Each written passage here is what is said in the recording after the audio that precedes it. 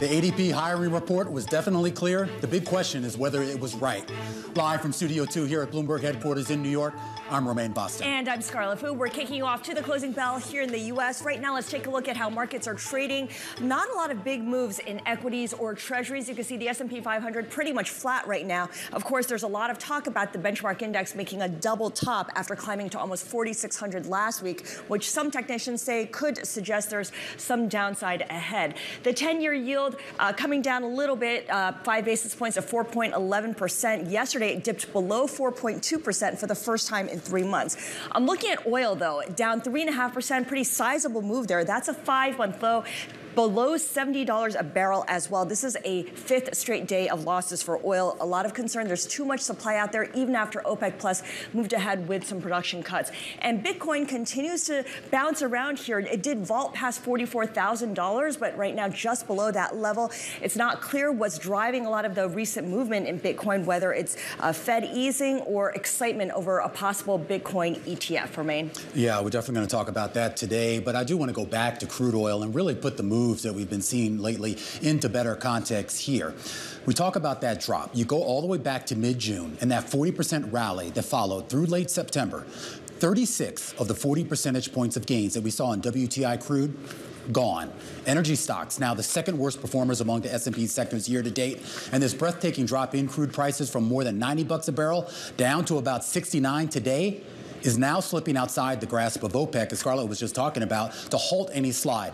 Bulging inventories, anemic industrial activity, and moves in interest rates and the dollar all working against Saudi Arabia and the rest of that cartel. We're going to have more on that story a little bit later in the show. We're also going to talk about the other big story down in Washington. That was the Senate hearing featuring the CEOs of the biggest U.S. banks. That includes J.P. Morgan, Goldman, Citi, Wells Fargo, BNY Mellon, Morgan Stanley, and State Street. Now, most of the conversation was just a pantomime of lawmakers threatening more regulation and the bank executives smirking and saying, hold your horses. But one weird area of common ground was crypto. Everyone seems to hate it. And Jamie Dimon even went so far to agree with Elizabeth Warren and saying he'd close it all down if he were in charge of the government. But he's not. Anyway, let's go back to, well, the monthly ritual of parsing ADP private payroll hiring data to divine what the official monthly government report will show days later. Scarlett, this is always a futile exercise, but we're going to do it anyway because I think it's interesting. The numbers may not match up, but I think the trend might match up, and that is towards a softer labor market. That's a really important point. Let's take a look at what the numbers show because the big eco data point of the day was definitely the November ADP jobs report, and what it showed is that private payrolls increased by 103,000 last month. That is those are the white bars. That is weaker than expected. So it does reinforce this idea of a cooling labor market. And of course, this is now helping set expectations for a soft government jobs report on Friday, even though historically there isn't really much of a correlation here. That nevertheless feeds into predictions on when the Fed will eventually make its pivot.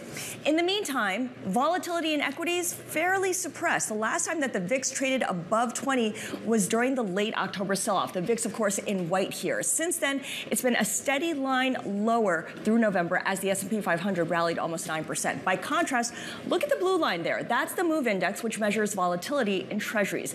And while that did also come down in November, you could see that the gyrations have really picked up this month as investors position for eventual rate cuts. Romaine? All right, Scarlett. Well, let's go back to that VIX because I think the VIX has put us all to sleep over the last few days, weeks, and months. And to a certain extent, the rally in stocks did as well. Jake Jolly joining us right now to help kick things off to the close, head of investment analysis over at BNY Mellon Investment Management. And Jake, I'm kind of facetious about it kind of being a bit of a snoozer. But yeah, I mean, we always kind of talk about this idea of whether there is real buy-in to some of these bull runs and whether this is a bull run or not. That'll remain to be seen. But when you look at some of the other metrics surrounding the equity market, what is that telling you about the commitment to the rally? Yeah, I mean, I'll start with the positives, right? We did see a broadening out, I think, through this November rally, I'll call it. It was very strong, of course. It seems to be very strongly linked to moves in, expectations around Fed funds rate. When we look at how many cuts were priced into that December 2024 Fed futures pricing, it moved quite aggressively, and we saw that, results in sort of that upward repricing in S&P 500 multiples. But the big story this year has just been how concentrated performance has been in the S&P 500, right? And what we saw in November was that some of those other 490 names actually started to do a bit better, right? So I think that is, to me, is the positive thing. The less positive factor, of course, is that, we saw that re-rating in multiples really tied very closely to the Fed funds cuts being priced in. Right. How realistic is that? And I was looking today, I think, the first cut is now priced in for March of next year, just 53% probability, so it's, borderline, but that seems very early to me. Yeah. My view would be that if you're starting to see cuts that early, they're probably more likely to be those growth-saving, recessionary emergency cuts, right? And that's not going to be a good thing for risk assets. Are you seeing any of those recessionary or red flags, cautionary flags, if you will, in the economic data yet? Oh, I think they're definitely still there. I mean, I think we all kind of get into this recession fatigue, right? We've had the Conference Board's leading economic indicators in negative territory for 18, 19 months or whatever now. But that doesn't mean we should be dismissing them, right? I mean, yes, the economy has changed, but I think you still have to, be eyes wide open about these things. Yeah. Which is why, when we look to next year, we are more positive on equities than we were, at the beginning of this year. But I think, compared to sort of a typical year where we say, and just to be clear, when you say more positive, you're talking about on a going forward basis. On right? a going forward basis, yeah, definitely. I mean, we probably overestimated recession probabilities coming into this year. Yeah. Now we're more balanced, but we still have a recession probability for 2024 that's about 2 times what it would be in a typical year, right? So it's hard for us to get really excited about risk assets. Now, the good news about that is that there are a lot of other opportunities out there. So we think that you can add a lot of value through diversifying both regionally and across asset classes into next year. I want to focus on equities for a moment here because you talk about recession fatigue and whether we're going to have a recession. How is that showing up in earnings and how management navigates their forecasts and just their operations? Well, you always have to take management commentary with a grain of salt, right? They're trying to manage expectations for the future. But I think one thing that did come through, and I saw this in a Bloomberg article a couple of weeks ago, was that one of the trending terms was weak demand, right? It was picking up. It wasn't Riz. What's that? It wasn't Riz. No, they were not talking about their Riz as CEOs of these companies. But I think when we look to next year, and especially on earnings, basically what's being priced in is that the worst is behind us, that we've had this inflection. We're going to have earnings growing, strong, potentially 10% into next year. You have to, put that or juxtaposition next to what does the economic background look like, right? And if you believe that there's this step down in growth, that consumers are going to be facing ongoing headwinds, it's hard to sort of get too enthusiastic about that 10% because I think you need to be very critical of it. Okay, you said it would be a good opportunity to look elsewhere to diversify your portfolio. Outside of equities, you do like high quality bonds. So we're talking investment grade specifically. Which sectors or which geographies look most appealing? Yeah, so I mean, definitely favoring right now sovereigns and high quality. Investment grade over high yield still makes a lot of sense to us, given where spreads are right now, how tight things still are, and given our expectations. Like I said, we still have that elevated recession probability. Although, actually, for the first time in a number of months, we actually are now expecting that recession is odds against, right? So we've moved it below 50%. So that's really why you're seeing sort of us being a bit more balanced in our asset allocation recommendations. But one of the things that hasn't changed is that we've been preaching extending duration for a long time. And that was obviously very painful during sort of the latter part of the summer into the fall. But that has obviously been paying off quite a bit of late, and we would expect it to continue to be a very favorable risk-return trade-off into next year. Whereas when you put that next to sort of equities, they're already trading pretty expensive. It feels like the risk is still, more skewed to the downside than it is for bonds. So that's why we're definitely still in the camp of saying, consider that fixed income allocation before you just dive back in and start buying risk assets. All right, Jake, always great to catch up with you. Jake Jolly, head of investment analysis over at BNY Mellon Investment Management, helping to kick things off to the close here on this Wednesday afternoon. Coming up, we're going to go down to Washington where big bank CEOs testifying before the Senate why they say a proposal to raise capital requirements would hurt their industry. Plus, we'll talk with the CEO of a startup specializing in high-performance batteries. Nanograph tells us their take on competing with China, which currently controls much of the world's battery production. And the Journal of Financial Economics did something the other day they haven't done ever, and that was retract a paper, one of the most seminal papers on bond pricing and the predictive nature of the market. We're actually going to talk to the 28-year-old doctoral student who actually had that paper retracted. That conversation and so much more coming up in just a bit. This is Bloomberg.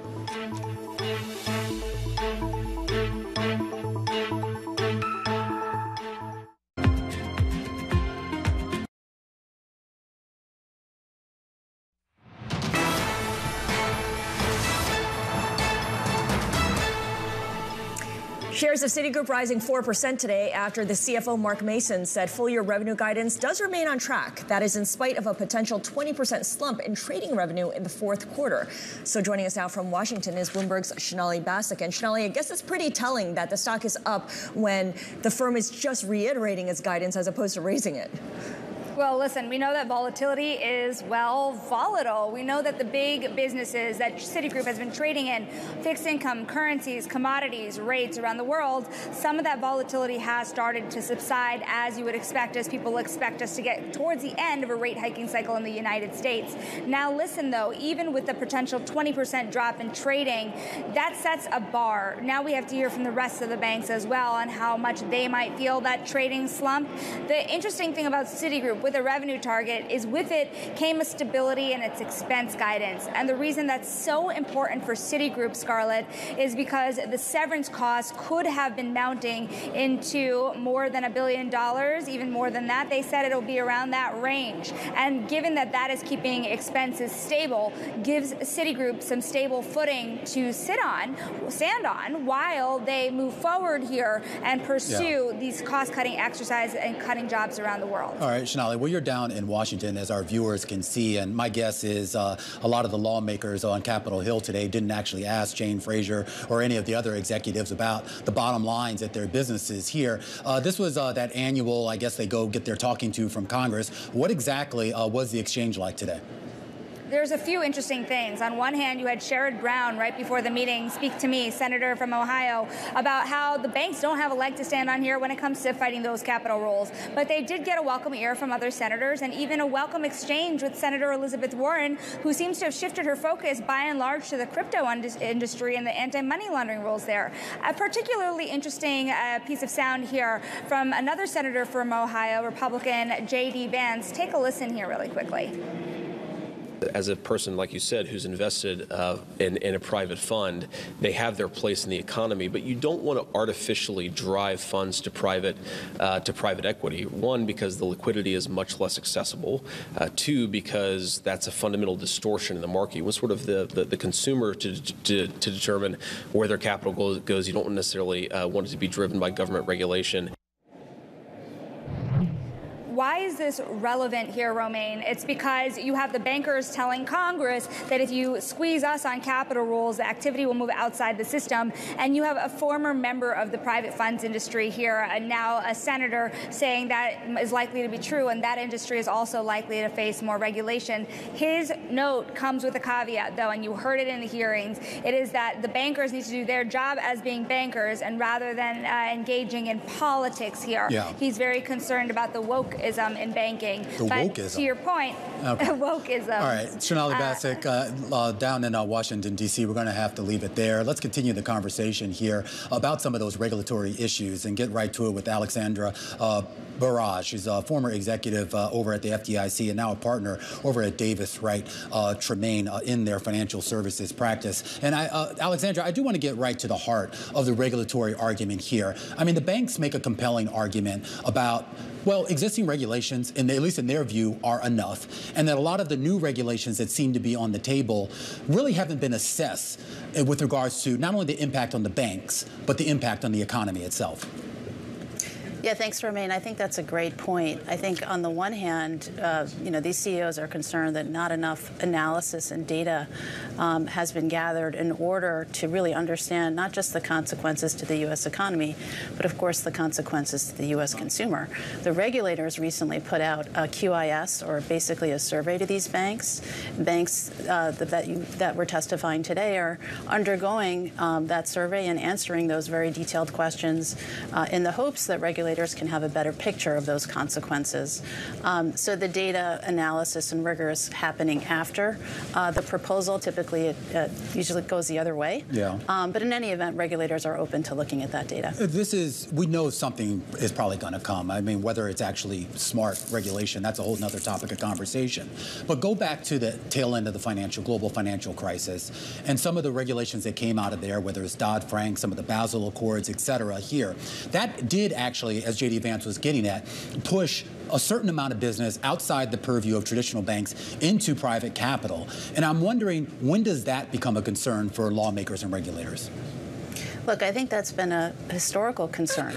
Back to the shadow banking discussion coming out of the great financial crisis.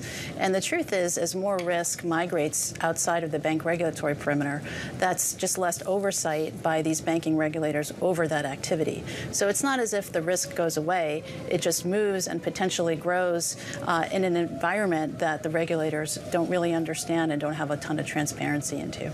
The regulators don't understand, don't necessarily have transparency into, but I'm curious, as someone who used to work at the FDIC, how does an agency like that consider or fold in or factor in the role of non-bank lenders in the banking system at this point? I think it's a great question. I mean, certainly a lot of the mortgage lending has now been dominated by non-banks. I mean, that's supported by years and years of data. And so what I think the FDIC and other bank regulators try their best to do through, institutions like FSOC is try to really get at understanding and getting data around that activity that technically is outside of their purview. So they struggle with this, and they've been very public about the potential risks of the non-bank sector and that non-bank sector doing more bank-like activities. So it's definitely something they've been concerned about for years. Yeah, absolutely. So as we wrap up this conversation on the bank CEOs testifying here, was any of today's hearing actionable? Does it compel any member of Congress to push regulators to perhaps loosen some of the rules on capital requirements?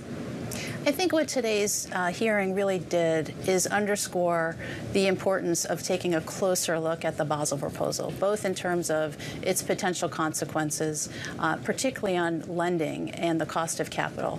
Regulators have been open to looking at that data. They will be looking at that data, should be coming in the next few weeks.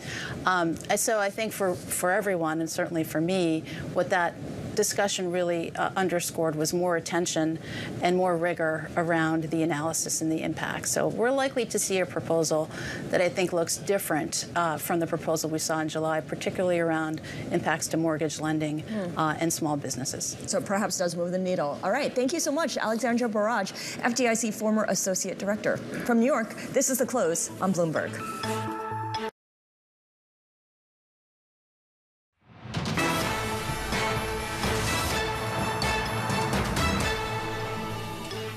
Let's dive in today's Bloomberg Big Take. It's an investigation into the impact of Russian sanctions on its economy. It turns out Moscow's monthly income from oil exports is greater now than before the invasion of Ukraine. Let's take a look.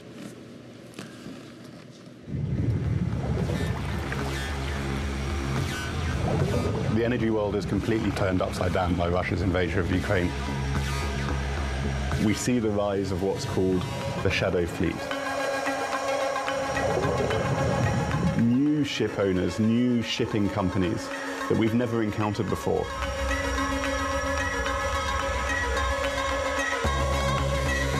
The sanctions that have been taken are effectively being dodged by those that are willing to actually participate. This right here is the shadow fleet. Somebody is doing something to make that ship appear somewhere else. To actually see clandestine behaviour was really surprising. That makes you think, well, what else is going on?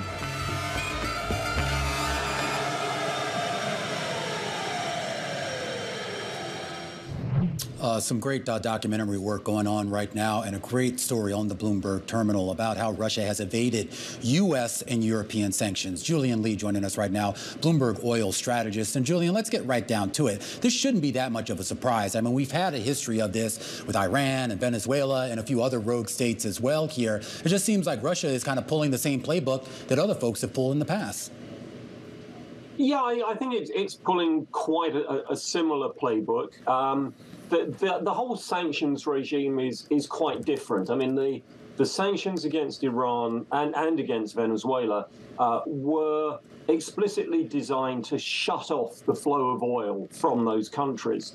What's been done with Russia is almost exactly the opposite. The aim has been to keep the oil flowing, but to reduce the amount of money that is filtering back to the Kremlin to fund its war in Ukraine. The way that Russia has been getting around this is by developing this shadow fleet of tankers, and this is an increasingly large fleet of generally elderly vessels, many of which have reached a point where they would normally get broken up. And these have been bought by little-known companies, many of which have emerged in the last year or so. They're located in places that are far away from the eyes of Western governments. Right. And their ownership is shadowy, and they have been moving this oil on behalf of Russia. So, Julian, that begs the question, where is the oil going? Who are the top buyers? Well, ultimately, it's going into refineries in China and India mostly. But in order to get there, we've seen the emergence of a group of little-known trading companies. I mean, these are companies that, a year ago either didn't exist or maybe 2 years ago didn't exist. And certainly if they did, nobody'd heard of them. They were virtually dormant. And they have sprung up and are dealing with vast amounts of Russian crude that was previously sold for the Russians by some of the biggest trading houses based in Geneva, who were very open and transparent. These companies are very secretive. Their links are little known. They seem to be, each of them, allied quite closely to individual Russian oil producers, and they are handling very large volumes of Russian crude. All right, Julian, going to have to leave it there. This is a real fascinating story that you and Alex and Alaric wrote, and really the accompanying footage of it, really boots on the ground, if you will, or on the water, if you will. Bloomberg out there with cameras watching these ships refuel. Absolutely stunning here, and maybe indicative of the failure of some of those caps that the European governments and the U.S. government tried to impose. We'll be back in a moment. This is The Close on Bloomberg.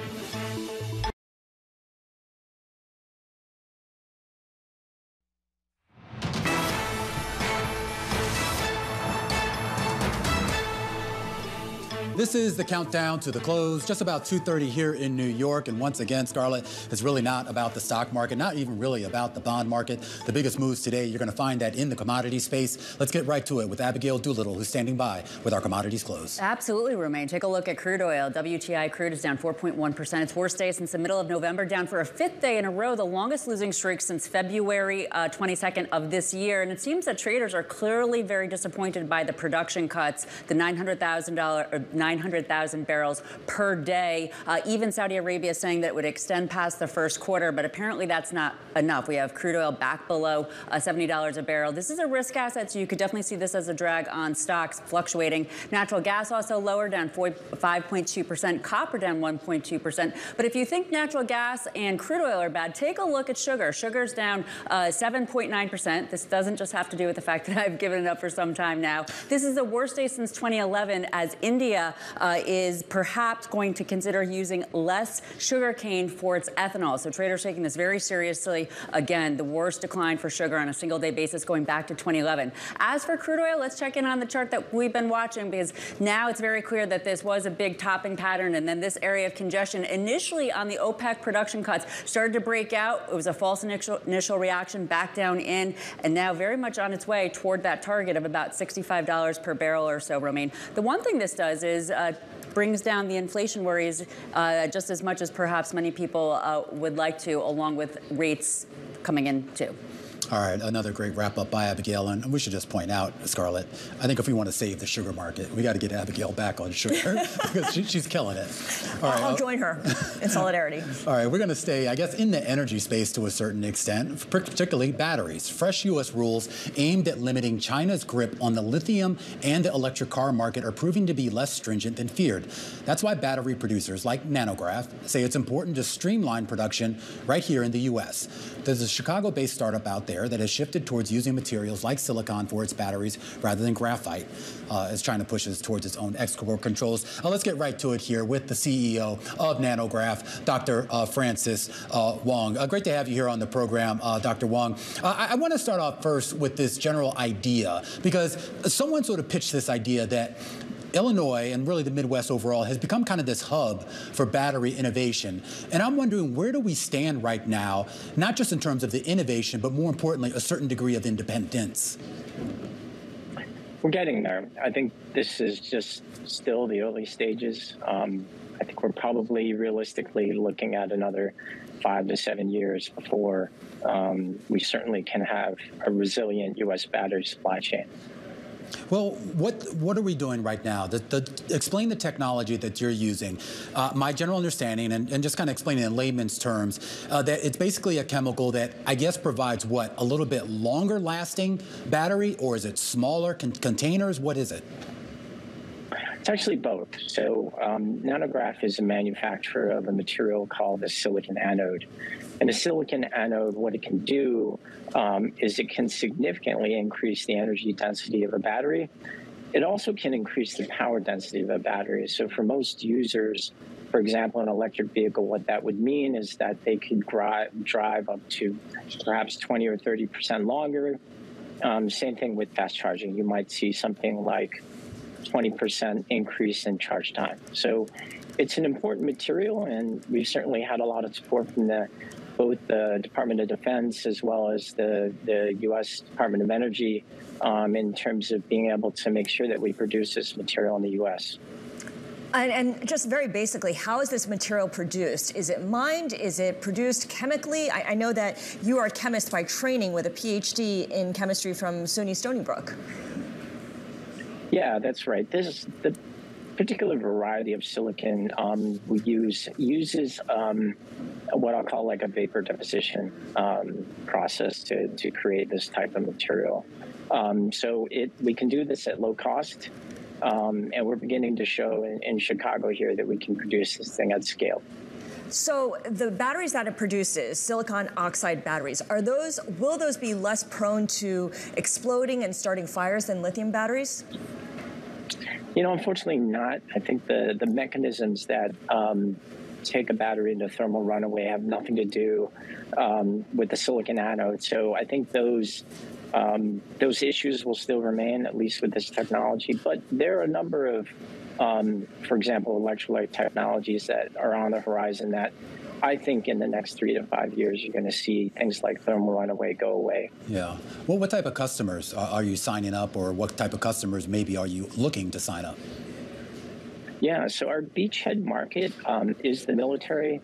So we actually this is one of the cells that we've been developing with the military. This is actually the world's most energy-dense cell. And our first customer beachhead market will be the military. These cells will go into a number of different applications that soldiers will use out in the field and give them, for example, significantly longer communications times, up to 8 hours out in the field. And very quickly, Dr. Wong, I know you started your career at the battery maker Duracell as a scientist. Would these batteries that you're looking to create eventually make their way to AA or AAA batteries that we use in smoke alarms? Probably not AA and AAA, but what I will say is that there are initiatives within the U.S. government, particularly the military, where they're trying to standardize batteries. So there's some momentum around creating other cylindrical cells and making those standards. And that's all part of creating a more resilient supply chain, right? Not 20 different batteries, but maybe 3. Yeah, that would be nice. Dr. Francis Wong, CEO of Nanograph, thank you so much for joining us today. We've got a lot more coming up on the close. Take-Two investors hungry for the latest Grand Theft Auto trailer, but its release left some with a sour taste. We're going to talk to an analyst about why that is next. This is The Close on Bloomberg.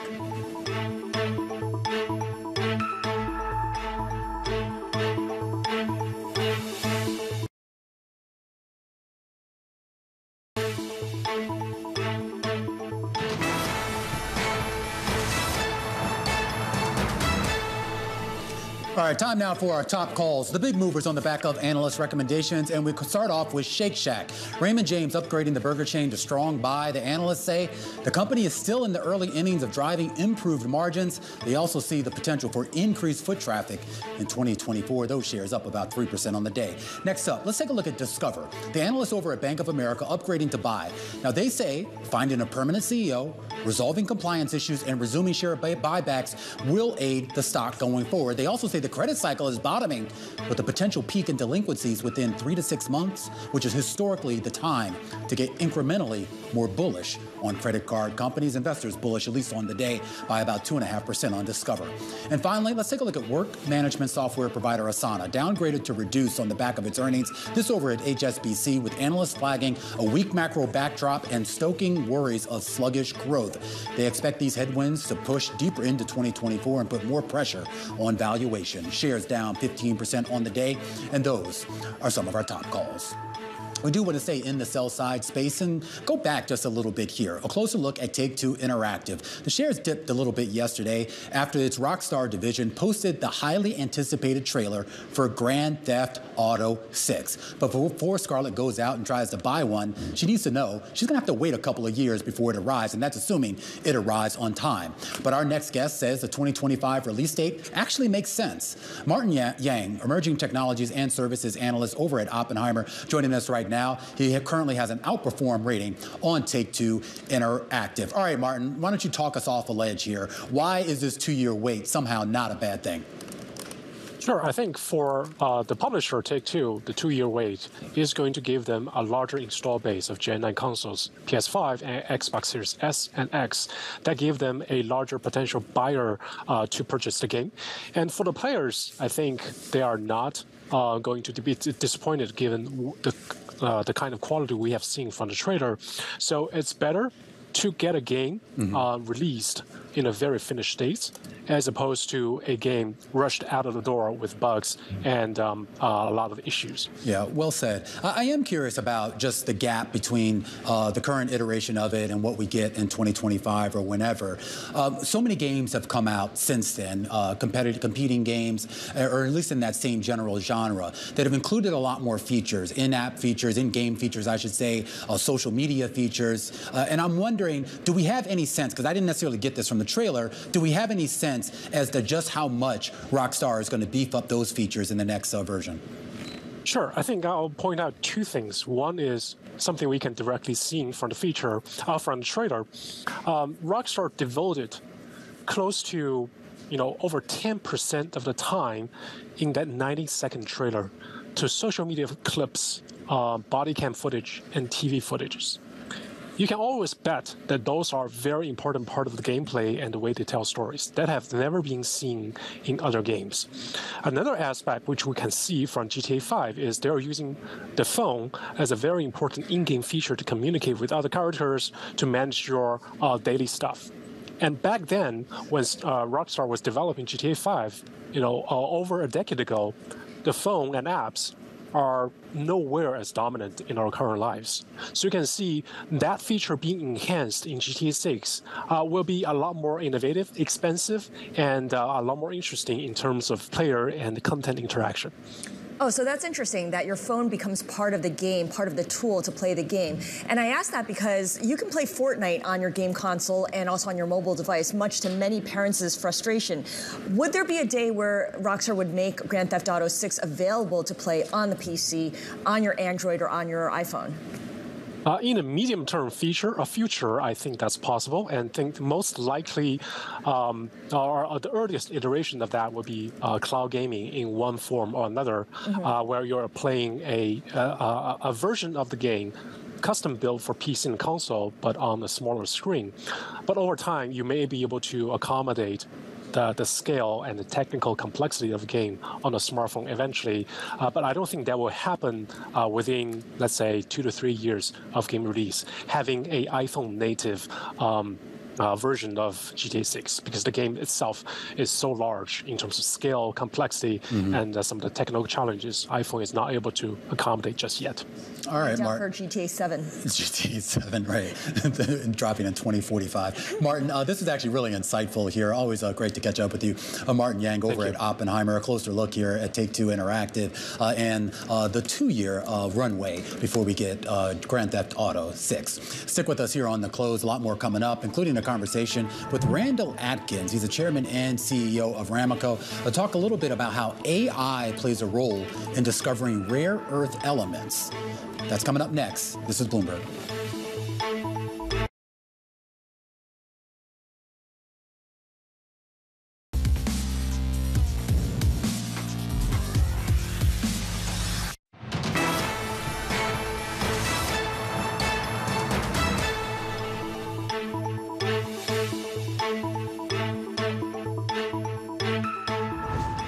Welcome back to The Close. It's time now for our Wall Street Week daily segment. The host of Wall Street Week, David Weston, joins us as he does every day at this time. And David, I think we're going to talk about rare earth. This is quite a story, I got to tell you, Romaine. I mean, when this came on my radar, I was like, okay, this is going to be good. Well, some old coal mine out there in Sheridan, Wyoming. It turns out it's worth more than a gold mine. We've got the man who owns it. He is Randall Atkins. He's at Ramaco, founder, chairman, and CEO. So, Randall, thank you so much for being with us. Tell us this story, because it's sort of almost unbelievable that you had this unused or underused coal mine, and it turns out it may be worth a fortune. Well, I describe it as kind of a 10-year overnight sensation. We bought an old coal mine sight unseen for a modest amount of money about 12 years ago. And we tried to develop it as a thermal mine, which made no sense. So we pivoted into essentially trying to find out what else could you use coal for. And that took us into an odyssey of essentially trying to develop and use coal as a precursor to make alternative carbon products. And that led us in turn to work with some of the national labs, in particular NETL, which is the National Energy Technology Lab. They were the ones that then asked us for some samples of the cores from the property, and came back to us after about a year and a half of analyzing them and said, we think we found something rather interesting we need to talk about. And that's the story as it began, and that's where we are today. And that gets you to the rare earth elements, as I understand it, which we need so badly as we make this climate transformation. But in the Wall Street Journal report on this, it said it was about $2 million, and we were $37 billion, something like that. Where does a number like that come from? Is that a real number, $37 billion? So first of all, the number didn't come from us. But I think the number was derived by essentially, just taking the amount of tonnage we have and multiplying it by sort of a basket price of all the REs that we have. And we have, a lot of the heavier magnetic elements as well as secondary elements, and as well as two of the critical minerals that have recently been banned by China, which is gallium and germanium. So it does contain a basket of rather valuable elements. And forgive me if this is an ignorant question, but I was always under the impression that we kind of knew that a lot of this stuff was sitting under U.S. soil to some degree or another. It was just a matter of whether we had, the capability to mine it, and more importantly, whether regulations would allow it. That in part is true. I think there are rare earth deposits in many places. The real trick is the concentrations of those, and then how they can be economically extracted and separated to actually create the product that can then be used to make magnets and electronics, et cetera. So that has been the challenge, to really try to find where you had sufficient concentrations. They are formed, interestingly, by essentially volcanic activity and come from the earth magma in various manners. And so the NETL has done an assessment throughout the country as to where they might be found. And because of the volcanic activity that's sort of in the Powder River Basin in northern Wyoming, that's a particularly fertile spot for rare earths. They're found in other parts of the country, but not in much concentration. So that's why our property seems to be rather unique. So what's next? I mean, how do you sort of, I guess, scale up to whatever the final final product is going to be? So it's a process, and finding it is one effort. Finding it and then involves doing a lot of subsequent chemical testing to essentially determine how you can separate and extract this, because rare earths are measured in parts per million. So, we're used to looking at coal seams that might be as tall as this room. Here you're dealing with an area where you might have a mile's worth of cubic material, and in it is contained rare earths in parts per million. So the trick is to be able to economically separate that. And that's the quest that we're on right now, working with a number of the national labs as well to determine what's the most economic way to extract. Do you have a sense, Randall, of the likelihood of being able to deliver? I mean, I noticed, for example, your largest shareholder, Yorktown, has actually sold some shares this fall, and that sort of surprised me, given this sort of phenomenon. Why would that be? Well, to answer the second question first, Yorktown, which is our largest shareholder, basically invested in us through a legacy fund that's now about 12 years old. So they're in the process of liquidating that fund, and they have sort of a set pattern to distribute and sell shares. So that's the timing on that one. And as to the first part of your question, this process will take some time to ultimately come to the point of the first commercialization of the products. But we anticipate probably within the next 12 to 24 months being in a pretty good position to analyze exactly which extraction techniques may be the right one to deploy. So, Randall, my understanding is you didn't go into this as a rare earths element expert. That's not how you got here. But you've probably learned an awful lot since as a result of this process. Does your experience that you've had so far say anything to our strategic position as the United States in having rare earth minerals? Picks up on Romaine's question, actually, because we've been very concerned about that, particularly with respect to China and how many they have. So, from our background, we're not obviously geologists in the rare earth space by training. So we've relied sort of on the opinions of NETL. They regard this as probably one of, if not the most unique deposit they found in the continental U.S. And so we're kind of approaching this as a almost Team USA exercise, where this could be a mine that could perhaps one day supply a meaningful amount of the supplies that this country needs, and frankly do so by having it processed in sort of a mine to magnets area right there in Wyoming. Now, every time we bring a company founder or CEO on, and particularly this year, I should say, we have to ask them about any sort of link to artificial intelligence, as I'm sure you know that's all the rage. But I'm told from David prior to this that apparently there is an AI component to this. There is. Yeah. Interestingly, we started it this week, which is a project that we've got with NETL, where we're doing AI machine learning to basically help determine and assess rare earth compositions within coal. Wow. And it's a machine that looks like a ray gun, and that can detect elements, and we're trying to basically use AI to refine how that can be used to really skip a few steps that might otherwise be used in chemical analysis. Are you expecting the usefulness of that technology to accelerate, meaning as we learn more about AI and learn more about its applications, that will feed in to specifically what you do? I think you're absolutely right. Yep, it will. Let me go back to your original purpose, coal, and particularly metallurgical coal, as I understand. That's what you really are involved in. There's a good press for now for so-called green steel. What do you look at as the potential for metallurgical coal, the demand for steel, and green steel? How do those all interact? So, as far as green steel, most of the commentary on that revolves around the use of hydrogen as a substitute for blast furnace steel in some manner, where coal is substituted for hydrogen. We've looked at that. The best advice we have been given is that it would probably take some time between now and 2035 to 40 to create a pilot plant to use hydrogen at a cost of about $1.5 trillion. So we do not lose a lot of sleep on that particular alternative use. Although I think there are certain abatement techniques that can be used in steel plants, which can certainly, as I say, abate whatever emissions that are going on there. But really, when I look at met steel and rare earths, they're both part of what I would call critical materials, because steel is now being used as a critical material behind most of the energy transition that we think about in in windmills and solar. Randall, thank you so much for bringing this rather extraordinary story to us.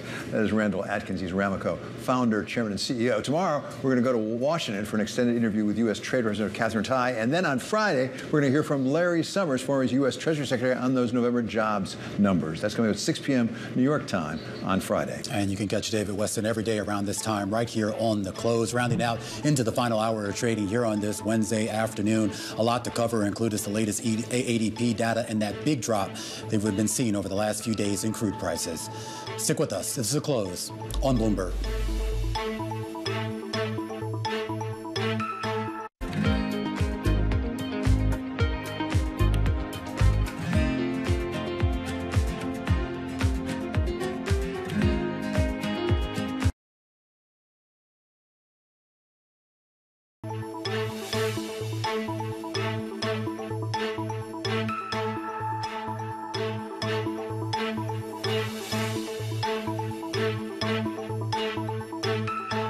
Just about 3 p.m. here in New York. This is the countdown to the close. Let's get a view from the top. I'm Romaine Bostick. And I'm Scarlett Fu. Not a whole lot going on in equities, but there's a lot of action, or there was, in small caps. Everything's kind of faded as the afternoon has continued here as we wait for jobs on Friday. Yeah, obviously a big focus right now on some of the macro conditions. And yeah, your rinse and repeat that you're seeing right now in the equity markets are certainly something to be discussed. But I'm really fascinated by this move down that we've been seeing in crude over the last few days. And this really does seem to be much more fundamentally driven. You're just talking about huge stockpiles building around the world. The demand just isn't there anymore right now, or at least the industrial activity isn't there that would feed into that demand. And it really raises a lot of questions whether the NYMEX crude and Brent crude, for that matter, is signaling something that maybe the rest of the market isn't. Yeah, I mean, everyone's so hopeful that we're going to get this soft landing, but globally, you have to question the demand picture here. Yeah. It's pretty stunning to see WTI below $70 a barrel, I have to say. And it gets to the idea of the underpinnings of the economy, whether they are sound. And we've been talking a lot this year about, obviously, real estate, particularly when it comes to commercial real estate and office real estate, and whether that's holding up. Blackstone Mortgage Trust, a stock we don't talk about a whole lot, really plunging today, down about 7%. And this after we learned that Carson Block, of course, the famed short seller, saying that he is now basically shorting the stock. He said that the trust is facing a possible liquidity crisis and may default on its loans. He gave an interview a little bit earlier on a competing network, as well as with some of our Bloomberg reporters kind of making the case here. And we should point out, Blackstone has pushed back on this a lot, even prior to today. But you take a look at this chart here, and it's kind of hard to see here, but that yellow line at the bottom, that's office REITs. All of these lines right now are REITs, but you can see the differential that you're seeing with the ones at the top, which are largely some of the apartment buildings, as well as some of the industrial places. But when it comes to office REITs, still incredibly depressed. Incredibly depressed, although the REITs always get lumped into the same category, don't they? All right, let's take a look at some individual movers here. Let's start with Citigroup. The shares at one point reached a 9-month high after the CFO said that the bank does remain on track to deliver full-year revenue in line with its earlier guidance, despite a slump in fourth quarter trading revenue. Pretty telling that Citi reiterating its forecast is enough to send the stock higher. Yeah, I thought that was interesting because remember, the stock initially dropped. Yeah. And then I guess people said, okay. Not so bad. That's fine.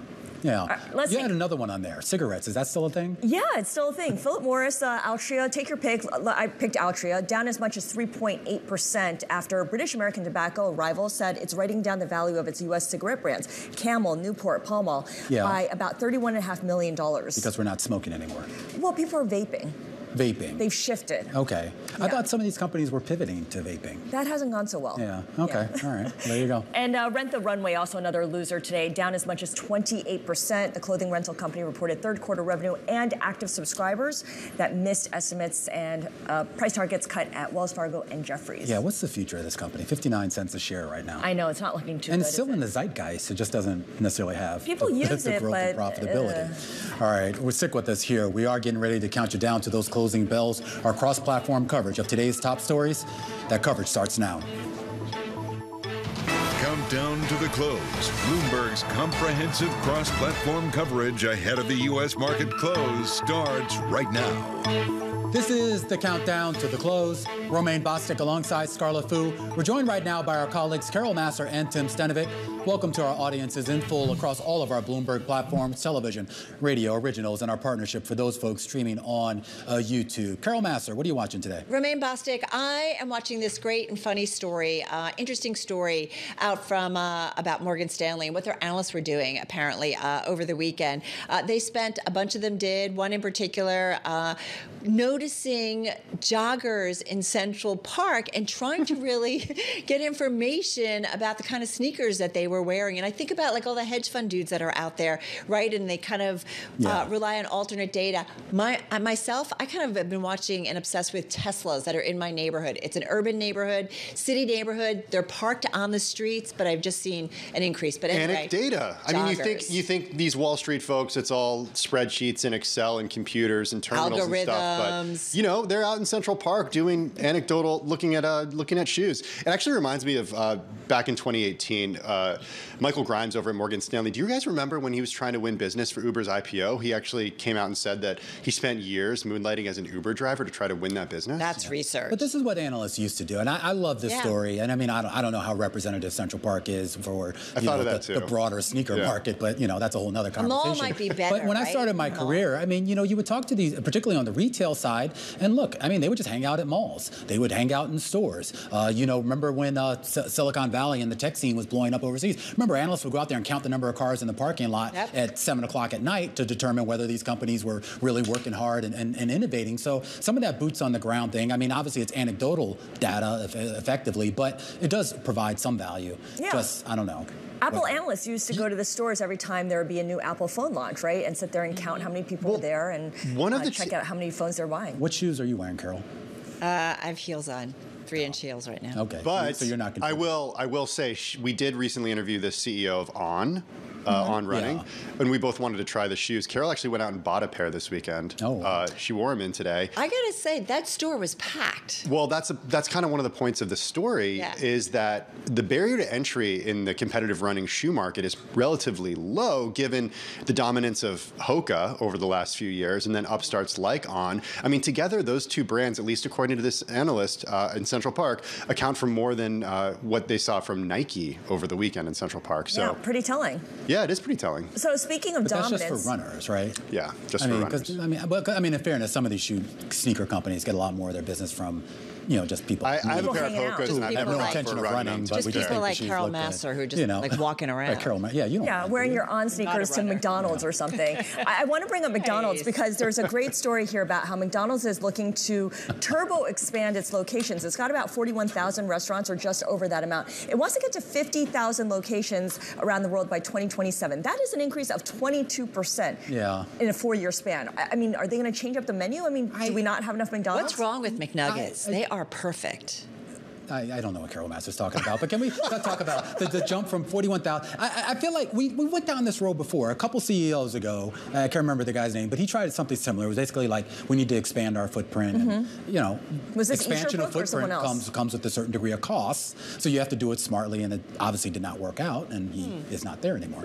Sorry, go ahead, Carol, with your nuggets. Nothing. I just, you know, I was talking to Tim about recently stopping kind of in search of a bathroom on a road trip, and I stopped in a McDonald's between here and Washington or Virginia, and it was gorgeous. Like, they have redone them. Yes. I really do think that they have been working around their menus in a big way to kind of reach some of the changing food trends that are out there. They've removed all those orange and yellow chairs that look like the New York City subway and replaced it with stainless steel and like some faux wood paneling. Cool, right? And they're also experimenting with different formats that are, you know, drive-through only or to help with ordering this stuff online. I don't know if you guys know this, I learned that Happy Meals aren't just for kids. Carol told me this. I found this out. You know why? Because a couple of our producers were like ordering them like a couple weeks ago because there was some toy that they all wanted, and I was like, what? They all brought them in. I had no idea. Years ago, they had baby Beanie Babies. It was crazy. You're really dating yourself, Carol. Do you remember during the Olympics when they had the little tabs that you could scratch off to see if the U.S. was going to win? I'm sorry. Dating myself. Carol's not dating herself. Scarlett's dating herself because I do remember that. I think I was about 2 years old when that happened. But I also. That was a really big deal. But I used to beg my mother to collect those, but she just wouldn't. So I'm just saying it's kind of interesting. We'll see whether or not that growth vision works. All right, so we'll see you guys in 2027. Quack, quack, we'll be waddle, back. Waddle. This was Quack, fun. Quack, waddle, waddle, quack, quack, waddle, waddle. Whoa, that was kind of precious. All right, we're going to be back in less than an hour's time. We're going to count you down to the close on this Wednesday. Radio, TV, YouTube, Bloomberg Originals. Join us for Beyond the Bell.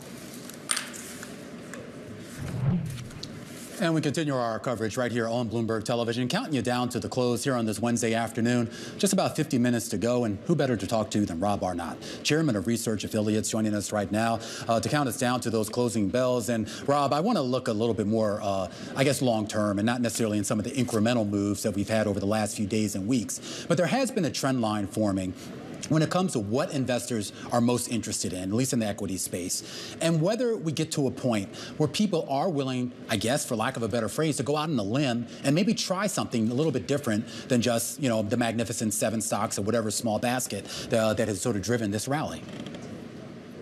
Well, I think it's going to happen. The only question is when. We're in the only major business in the global macroeconomy where people hate bargains. Just imagine if Tiffany's posted a banner sign saying Christmas special, 50% off. And then across the street, you had a different jeweler posting a sign saying particularly high quality, 50% above last year, and people were pounding down the door to get into the second store and fleeing Tiffany's in droves. That's the way the markets tend to function. People hate bargains because bargains got there by inflicting pain and losses. People love what's newly expensive because it got there by creating joy and great profit. And the result is you have things like Magnificent Seven is now, those seven companies collectively are now worth more than the four largest economies in Europe. Think about that. Yeah. Seven companies, which the market is saying are more important to the global future of the economy than the four largest economies in Europe. Now, I get it that Europe has regulatory regimes that tend to stifle innovation. Yeah. But still, come on. The other thing that's interesting is that value relative to growth is the third cheapest in history. The only time it was cheaper was peak of the tech bubble in 2000 and the aftermath of COVID in the summer of 2020. Yeah. So value represents an enormous bargain. It represents an enormous bargain. And I want to go back, though, to your analogy about, because I thought that was good about the jewelry stores across the street from each other. As I'm sure you know, there's market psychology and the idea that if you see a crowd lining up outside a store or outside anything, you look, you want, oh, they must know something I don't, right? That must be the hot new thing. And we see that obviously play out in the market. And I'm wondering, is there ever really a historical, I guess, comparison where that wisdom of the crowds did truly gravitate in mass to value in a way where value became momentum? Oh, yes. Think of the aftermath of the 2000 tech bubble. Value outperformed by over 1,000 basis points per annum for the next 7 years. In fact, Russell Value was higher in the spring of 2002 than it was at the market peak in the spring of 2000. Value had gone up in a bear market. It suffered a short, sharp bear market in second and third quarter of 2002, and then it rebounded handily to new highs within 6 to 12 months. And in terms of relative valuation, it went from what was then the deepest discounts ever to the shallowest discounts by the summer of 2007, the shallowest discount seen since the 1970s, meaning that value was very fully priced. So value was momentum. Remember back in August of 2007, we had the quant crash where quant high-flying stocks, which tended to be value, momentum, quality. These stocks were reaching high levels of relative valuation relative to their own history, and it was a value momentum market. Last year was a bit of a value momentum market. After a period of time, value was so strong that value was momentum. Yeah, but the momentum for value seems kind of fleeting these days, and it's been a tough slog for value stocks in general.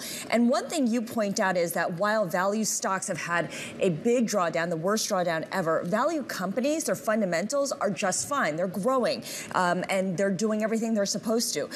How does the stock performance hold back the business, hold back the operations of the business then? In general, that linkage is rather weak. It does impede morale. If you're working at a company that's doing just fine, but share prices are down, it impedes morale at senior levels. So that's one area where there is an interplay. But it's really interesting. If you look at the century to date, this century to date has been bad for value, mostly because of value's underperformance since 2007. But this century to date, the earnings on the Russell 1000 Value Index have risen more than the earnings on Russell Growth. The underlying companies have done better than growth.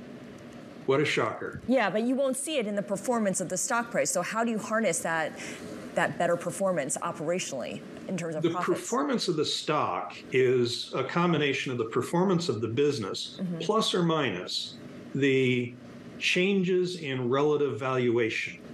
So when value falls out of favor and gets cheaper relative to its underlying fundamentals, the performance of the stock is poor, even if the performance of the business is just fine. That's been the pattern this century, most particularly from 2007 to 2020. We saw a wonderful snapback from summer of 2020 through year-end 2022. Yeah. And then this year came along and the AI narrative just took over.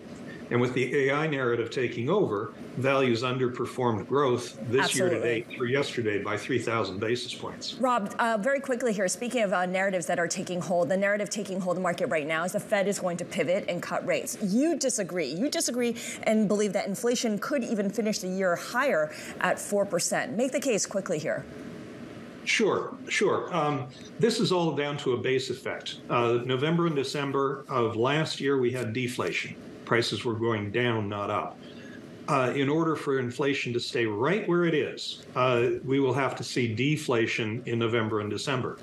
Now, Cleveland has a nowcast for inflation that suggests that this month will be minus 0.1%. If we return to the norms of the last 3 years with, let's say, 40 basis point inflation in December, that's going to take us to just under 4% inflation. I'm not of the view that the Fed is poised to raise rates again, but I am of the view that inflation is slightly more likely to surprise to the upside than the downside, and the narrative in the market is inflation's done.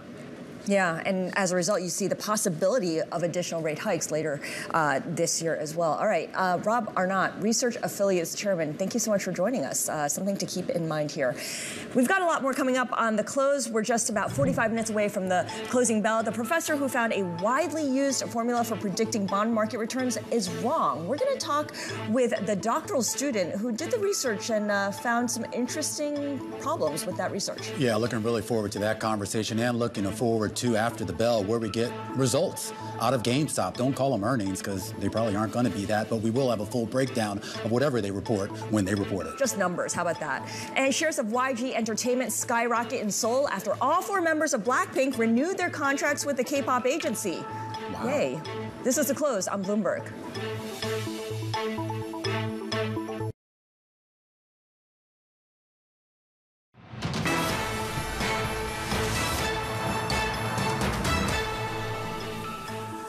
Welcome back to The Close. It's time now for our Muni moment, and our next guest says for investors in the top brackets, high-quality tax exempts are attractive right now. That's at least compared with investment-grade corporates as well as treasuries. Stephanie LaRosilier joining us right now, head of municipal business strategies over at Invesco. All right, Stephanie, make the case here. I mean, I was looking at the price action myself. It looks like a lot of people are now sort of waking up to the idea that there is value to be found there. Why?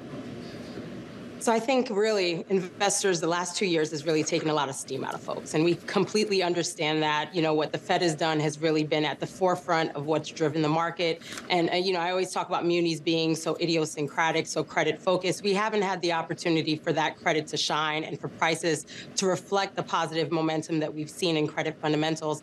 And now we find ourselves sort of coming back from that. And munis are at 10, 20-year highs when it comes to yields. And then when we look at, tax equivalents, even on our high grade, low duration products, we're talking over 6% tax equivalent yield. So what's the setup as we get ready to close out the year? The technicals for December are supposed to be favorable to munis. They are. So we're looking at probably about net negative issuance of about $5 billion. And then we're talking about $15 billion of coupons actually coming to market. So that's a net $20 billion that should be coming back into the market. And a lot of that, we saw that last month as well. So November was, I wouldn't say surprise to the upside. We sort of expected it, but it was even better than we could have expected. And now, ending this year out, we think December is going to close us out also on a positive note. Of course, the muni market isn't a monolith, Stephanie. There have to be opportunities and there have to be places that you want to avoid. Are there places right now that you look to where you find maybe to be a little bit more attractive? Yeah, so when we look at sort of what's happening in the economy and we look at where we're continuing to see spurred activity, we continue to see some positives in the transportation sector. We've been talking a lot about, the pent-up travel that folks still have post-COVID. You see the airports and a lot of the large regional airports as well as international airports are so busy these days. You saw the headlines around Thanksgiving and now going into, the Christmas, Hanukkah, and year-end holidays. So transportation is a sector we really like. We're not a big buyer of GOs, but we must say that when it comes to the fundamentals at the state and local levels, we've actually seen such positive momentum that we are also finding some opportunities there as well.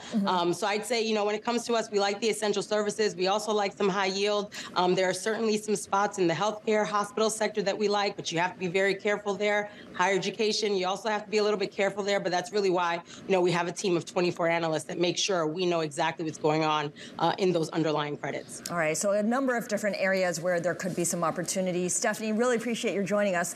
Stephanie LaRousselier, Head of Municipal Business Strategies over at Invesco. We've got much more ahead. This is The Close on Bloomberg.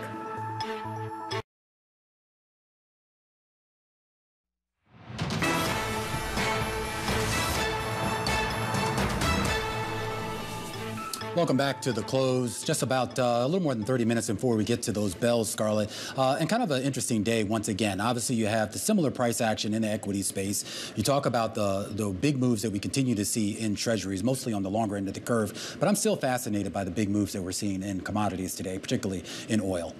Yeah, oil prices, if you look at WTI, below $70 a barrel. And this is even as Russia is flouting all these restraints,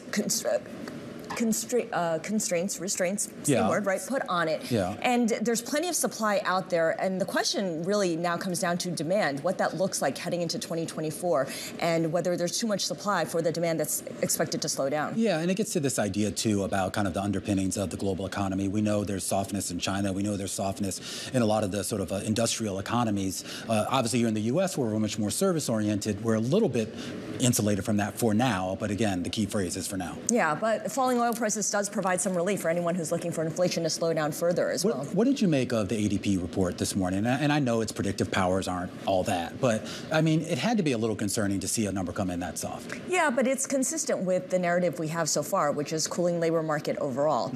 I don't know that it's going to say anything about the jobs report. The jobs report has to account for the fact that people came back from work from the UAW strike. Yeah, good point too. And so obviously, and that's going to be the big report on Friday morning, the big government jobs report. Stick with us. We're back in a moment. This is Bloomberg.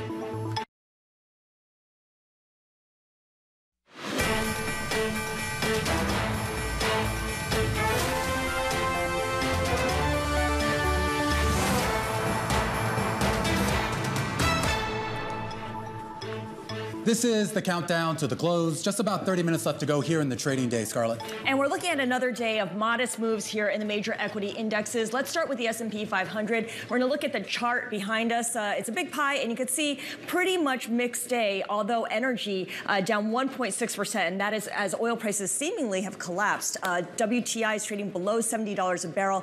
All 23 members within energy are lower on the day. Tech and financials also in the red, and you can see that's why the big chunk of the pie is red.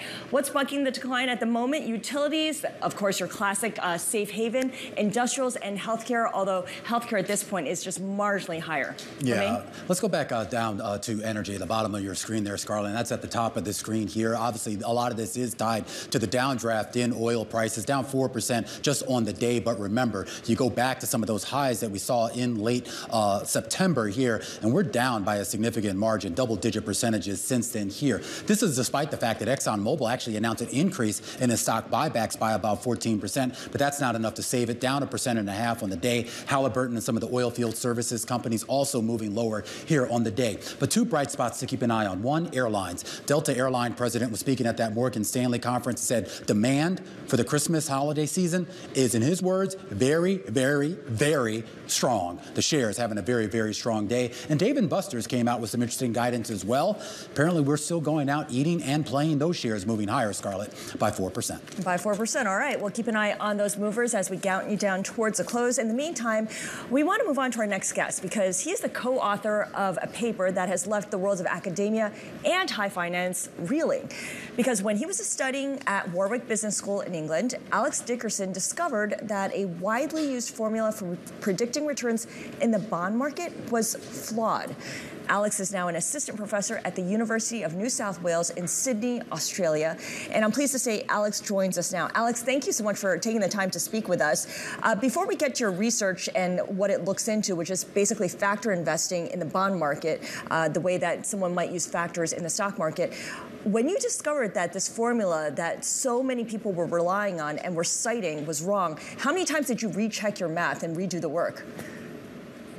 Yeah, so at the end of the day, we have these sort of underlying signals that trying to predict returns ex ante, right? So in the future, so 1 month ahead. And what these bond systematic credit strategies would do is that they would extrapolate from what you saw in the stock market, right? Which is super liquid, it trades on a limit order book. And they would apply the exact same techniques verbatim, right? So when I was checking the code, I primarily code in Python. I checked myself, it was checked by my colleagues. And what was quite scary is that many of the quants in industry actually knew about these flaws, right? So it wasn't just myself.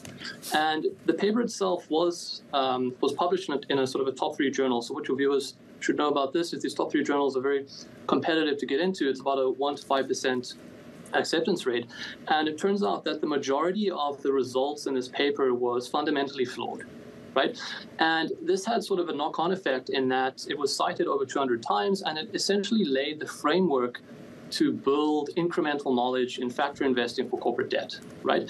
Now, this was sort of a big issue in academia, and it really speaks to what we sort of deem the replication crisis, which is really that if you look at medicine and in psychology, if you look at top corporate bond papers that write about investment factors, the majority of them published in top journals cannot be replicated, right? Which is in a way catastrophic for our work because as a scholar or as an academic and in industry as well, we want to build on this work and make it better. But if the groundwork is completely faulty, then we have a problem. So you mentioned that others had also noticed it was flawed. Why had no one made a big deal about it up until that point? So this is a very difficult question for me to answer.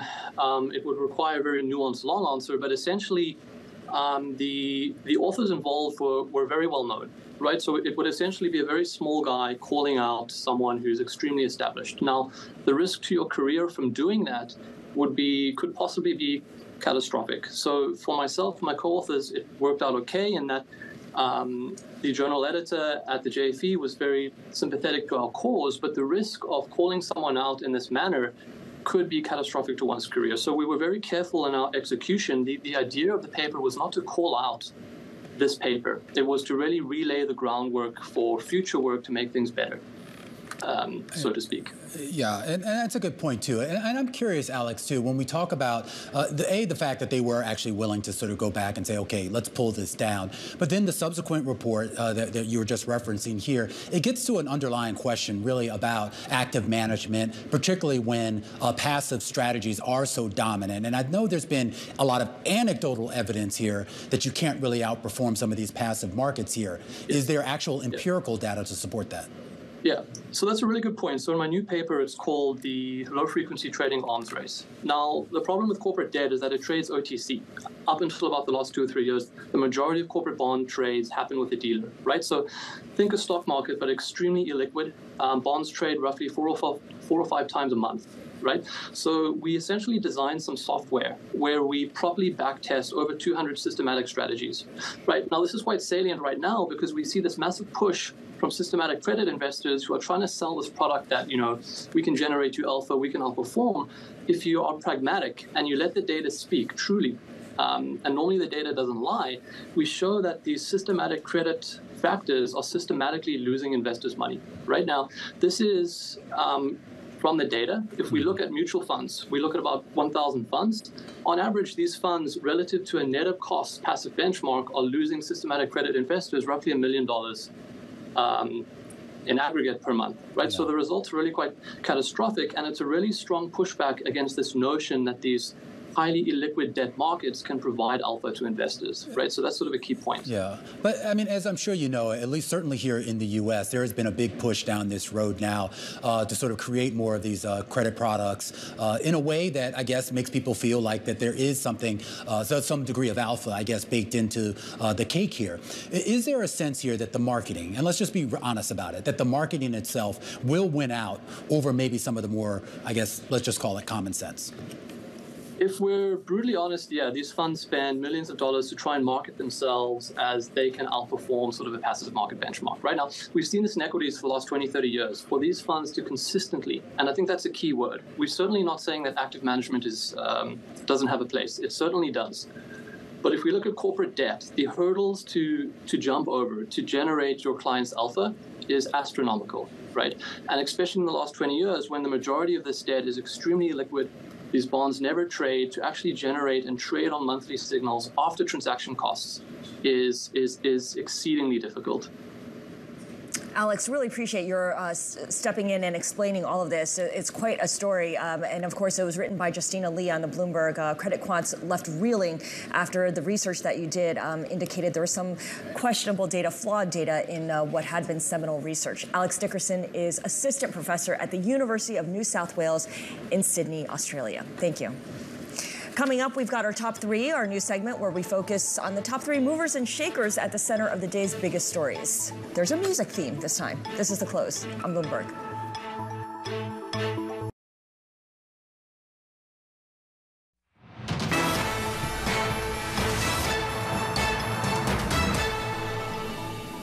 It's time now for the top 3. Every day at this time, we do a deep dive into the people at the center of the day's top stories. And Romain gets us started. Who do you have your eye on? Well, let's start off with Smile Direct Club. I'm sure you're familiar with them. I mean, this was a high-flying stock. It's really come down. Guys, right? Or filing for bankruptcy. Now we're learning that the founders of this company, Jordan Katzman and Alex Finkel, are now basically trying to take the business back. Basically, they have raised some cash. They're willing to shell it out and basically buy this company out of bankruptcy and I guess do for it, I guess what they couldn't do prior to this. But I mean, this was a huge fall from grace. If you remember, and this was like the hottest trend for a while. It was like the Wegovy of its time, if you will. And then all of a sudden, it just, more options came onto the market. There was a lot of pricing competition, and they just couldn't hack it. But these guys, of course, were kind of pushed to the sidelines because of the bankruptcy. Now, basically saying, this is our company, and we want it back. We want to take control. By the way, I was just looking into this. Align, which is the larger rival of the, within this space. Analysts were saying it faces a really challenging macro environment because there are fewer adult patients starting an orthodontic program right now. Kids will always get braces because, they're developing and everything, but for adults, it's discretionary, and they're not doing that right now. And it's not cheap. No, and it's not covered by, for most people, it's not covered by insurance. All right, the person I'm watching here, our second person I'm watching is Enrique Iglesias. He is the Latin singer and the son of Julio Iglesias, in case you didn't know who Enrique was. Enrique agreed to sell his recorded music catalog to Influence Media Partners, which is a firm backed by Warner Music Music and BlackRock. Now, this company will manage all of Enrique's recordings as well as the names, the rights to his name, image, and likeness. The value of the deal not to close, but supposedly he collected 9 figures. Wow. Oh, well, I guess that's not surprising. I am curious about these artists that basically are selling away their rights, particularly when they're still relatively young. I mean, I know we were talking during the break, he's 48. He's 48 years old. He's not he's not a kid anymore. But at the same time, in theory, he's still got a pretty good career ahead of him. He is working on a new album, a final album, that he says will be it. A final album. A final album. Is that like when Jay-Z came out with the final album? Exactly. I mean, they say it's final, but who knows? Yeah, it's a good point. Yeah. But, and he's been on tour recently with Pitbull and Ricky Martin. Oh, yeah? Yeah. Okay. Our producer knows this tour. Well, let's stay in the music space and actually go to our third person of the day, and it's actually people, Scarlett, Jenny, Lisa, Jisoo, and Rosé.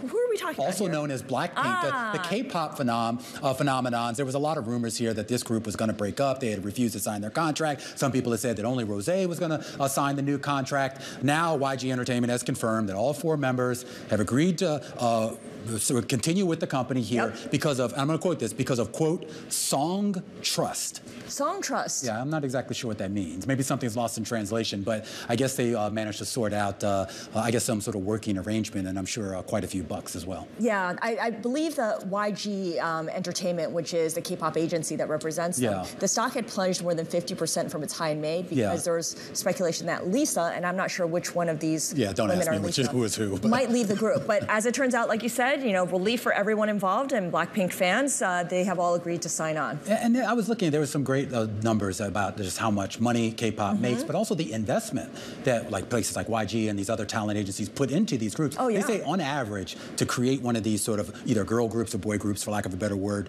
in the K-pop scene, basically the equivalent of about $1.3 million US just to get them up and running. And so and obviously more additional investment in that. So there was a lot of sort of back and forth as to where the real value was. Is it the value in these 4 folks, or is the value in the folks behind the scenes who always think that they're the real brains of the operation? Yeah, but you bring it to the fans don't care about the people behind the scenes. No, of course not. It's all about Lisa and Jisoo. Exactly. Yeah, who better to talk about it than us? We're hip. All right, we appreciate the people behind the scenes. They make this complete. All right, our 3 people of the day here as we move closer to the closing bell. A conversation with our 4th person of the day, not to be outdone by the 3 we just spoke about. Linda Dissel, Federated Hermes, Senior Equity Strategist, going to be joining the big program in just a second to help us count down to those closing.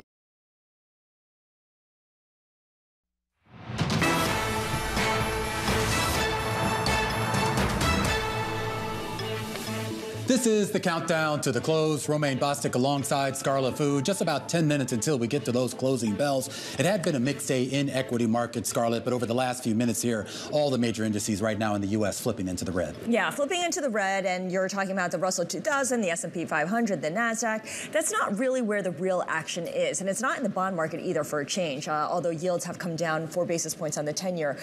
It's in the oil market. NYMEX crude, WTI, trading below $70 a barrel. This is the momentum. The momentum is clearly to the downside.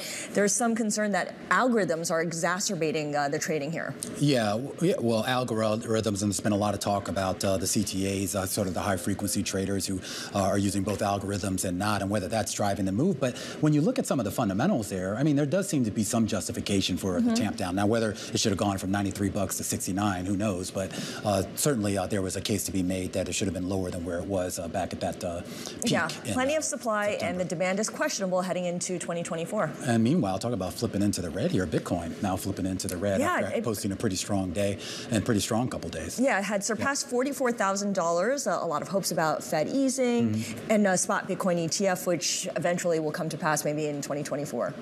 All right, let's get right to it. Linda Dissel joining us right now to help count down to the closing bells. Senior equity strategist over at Federated Hermes. And Linda, I mean, we talk about, I guess, kind of the, not cyclical, what's the word I'm looking for, seasonal. Some of the seasonal factors that drive the market, and everyone always sort of looks to the Santa Claus rally at the end of the year. But we had a big rally in November. And I mean, I know it's kind of petered out just a little bit here in the first week of December, but I'm wondering what you made of those moves in November and whether you saw, I guess, real fundamentals underpinning that move higher.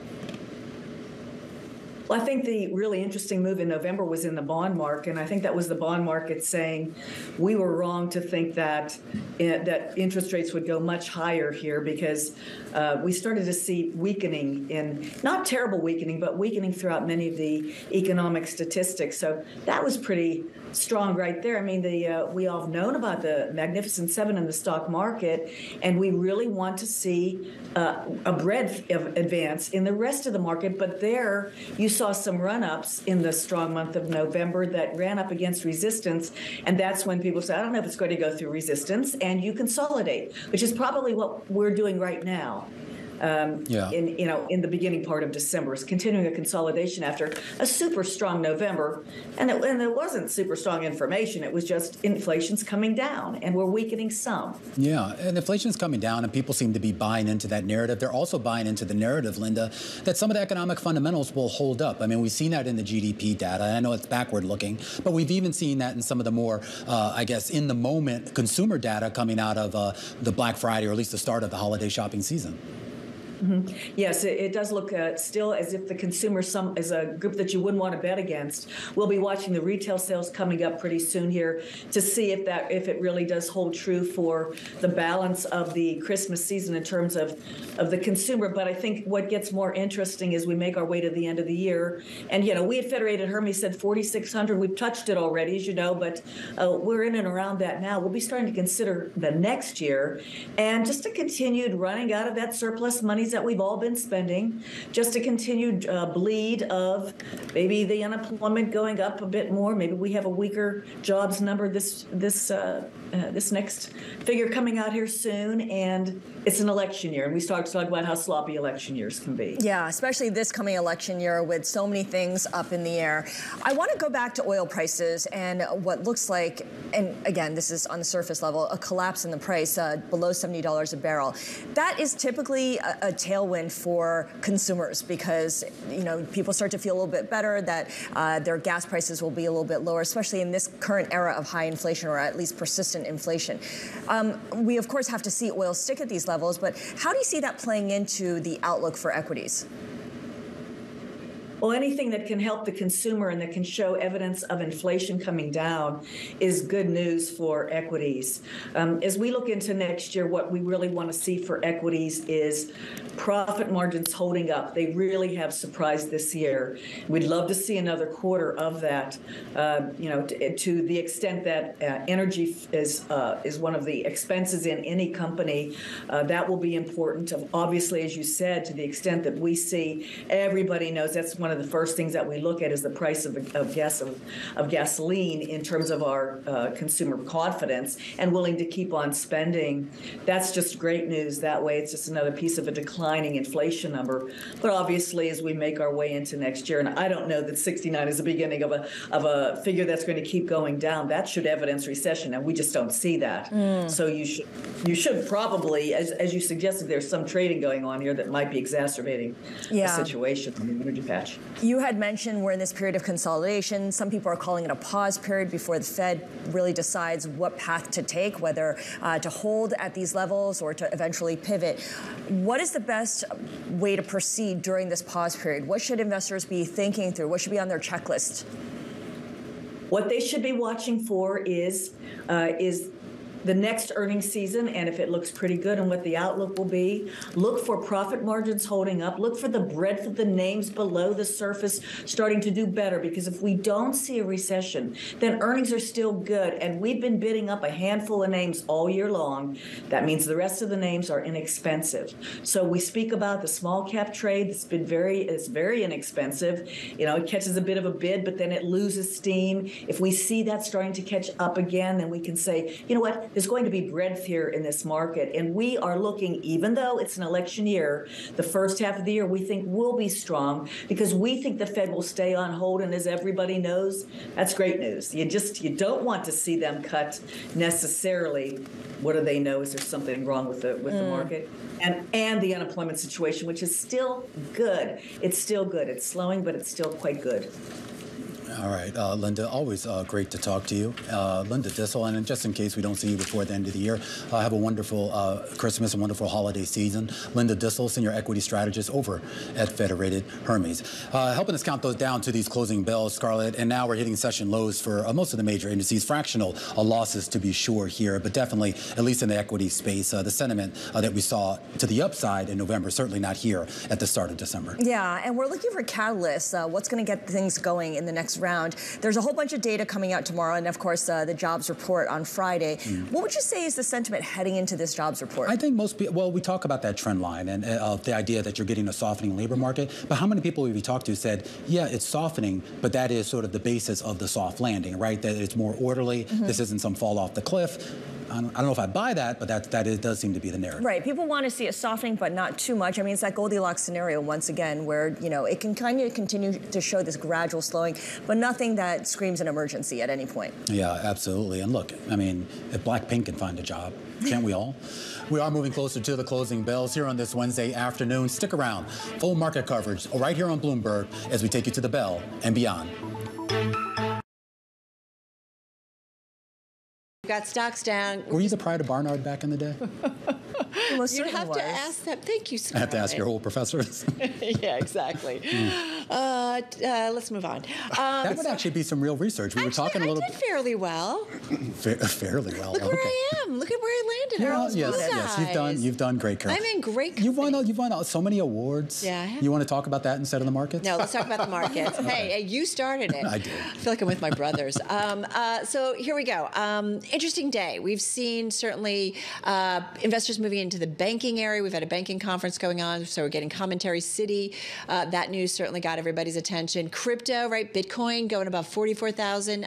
Just been an interesting day in terms of where investors have been moving, kind of reacting in some cases to some fundamentals. At the same time, seeing some selling into the close, especially on the NASDAQ. Surprised that the softness in the ADP report that we initially led to some optimism and a risk on trade didn't necessarily stick for the day, but I guess everybody's looking to Friday. And poor ADP.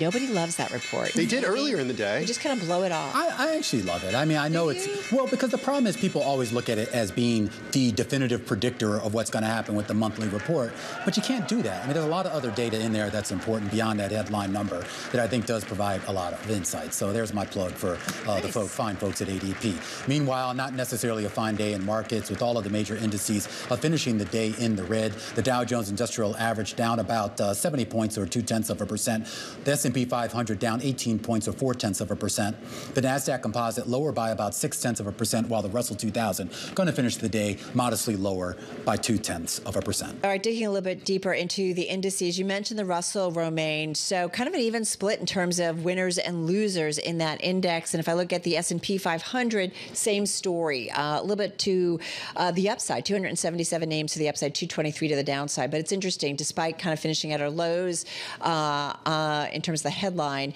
we did see some buyers in this market, Scarlett. We did, and some of those buyers headed into safe havens like utilities. The utilities index, or sub-index here, gaining 1.4% on the day. Consumer durables, that's mainly home builders, lifting that group up by 1%. Consumer services also doing well. On the downside, with the drop in WTI below $70 a barrel, you have 22 out of 23 members of the S&P 500 energy index lower. The exception is Kinder Morgan, which is a pipeline company. Chip companies and software services companies also lower by about 1%. All right, to the individual gainers we go. Citigroup on that list, definitely finishing way off its highs of the day when it was up more than 5%. You did 4 again. 4 gainers. You don't like that, do you? All right, I'm going to go fast, okay? I promise. She just makes me look bad. If you don't interrupt me. Okay. All right, Citigroup up 2.5% in today's session. Must not interrupt. You just couldn't resist. The CFO saying at that Goldman Sachs U.S. Financial Services Conference that the company's on track to deliver full-year revenue in line with the firm's earlier guidance, although at the lower end of that $78 to $79 billion target. Nonetheless, investors liked it, up 2.5%. Airlines, another conference underway. Delta sparking a rally in the airline sector. That stock finishing up 3.5% on the session. Delta coming out reaffirming its full-year adjusted earnings per share forecast, actually ahead of a Morgan Stanley consumer conference. So we'll look for some headlines as that conference gets underway. Walgreens Boost Alliance. It was. It's underway, Carol. Oh, is it? Yeah, they spoke today. Okay, sorry. Well, thank you for that. Okay, I didn't mean to interrupt. You can interrupt me on that kind of stuff. Walgreens Boots Alliance, top in the S&P 500 and NASDAQ 100, although I think it's kind of moved down a little bit among the top gainers in the S&P.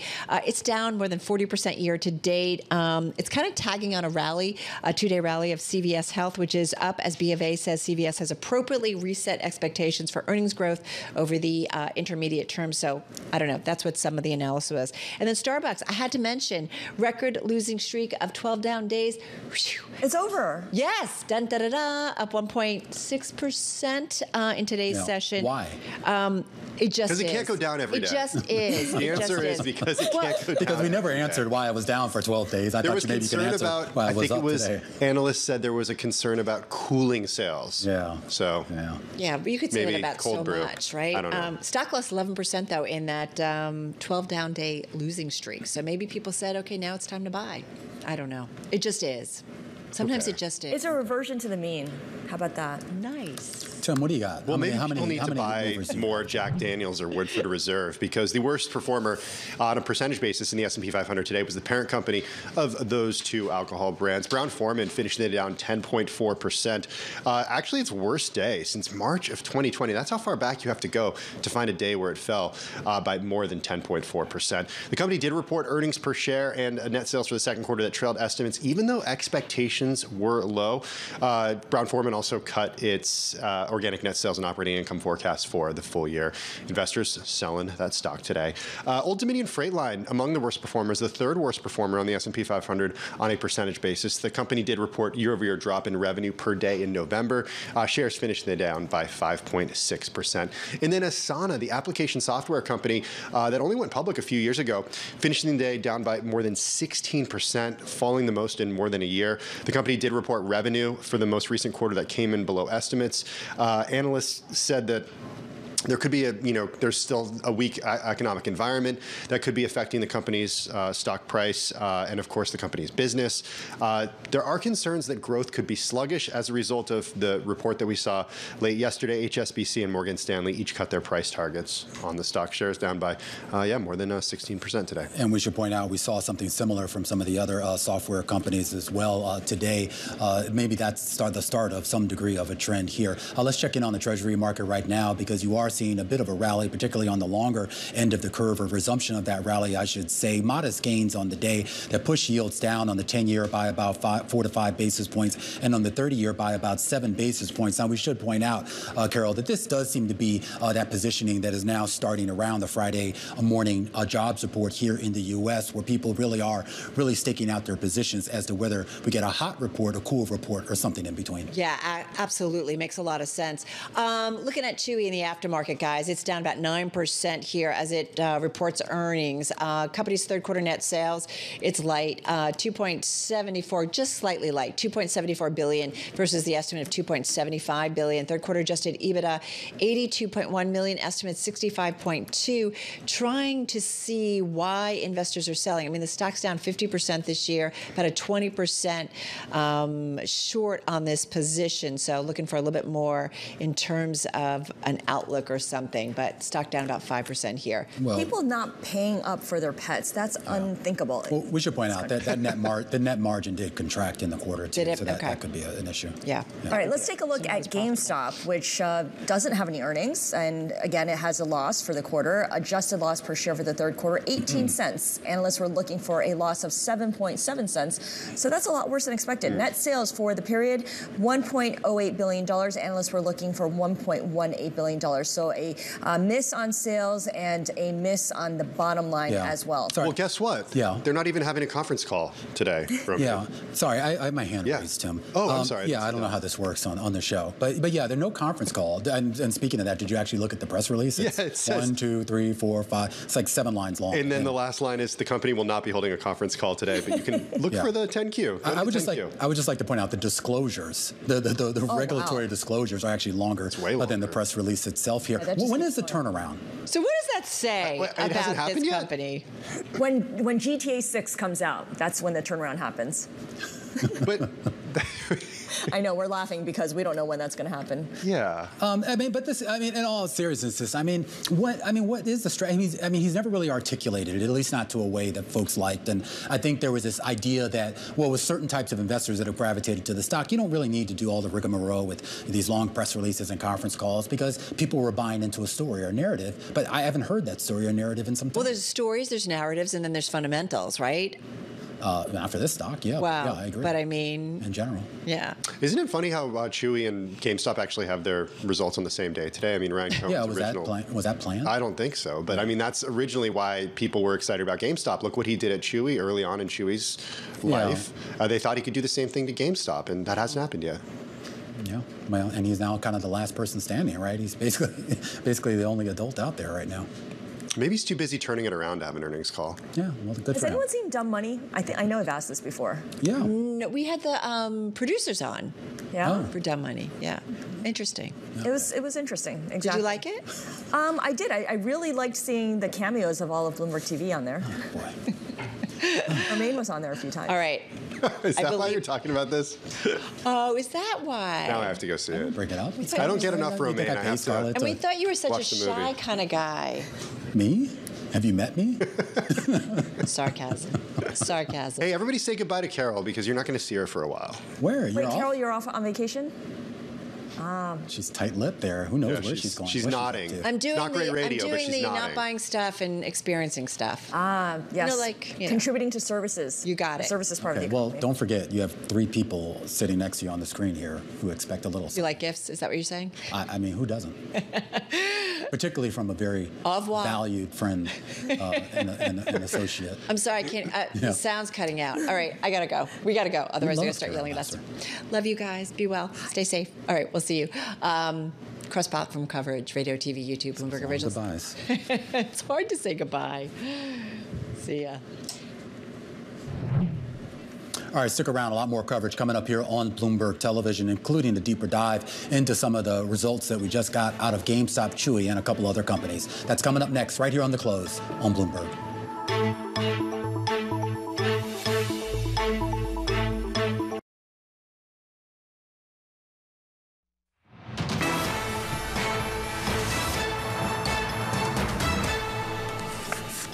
Here on this Wednesday afternoon, closing out the trading day.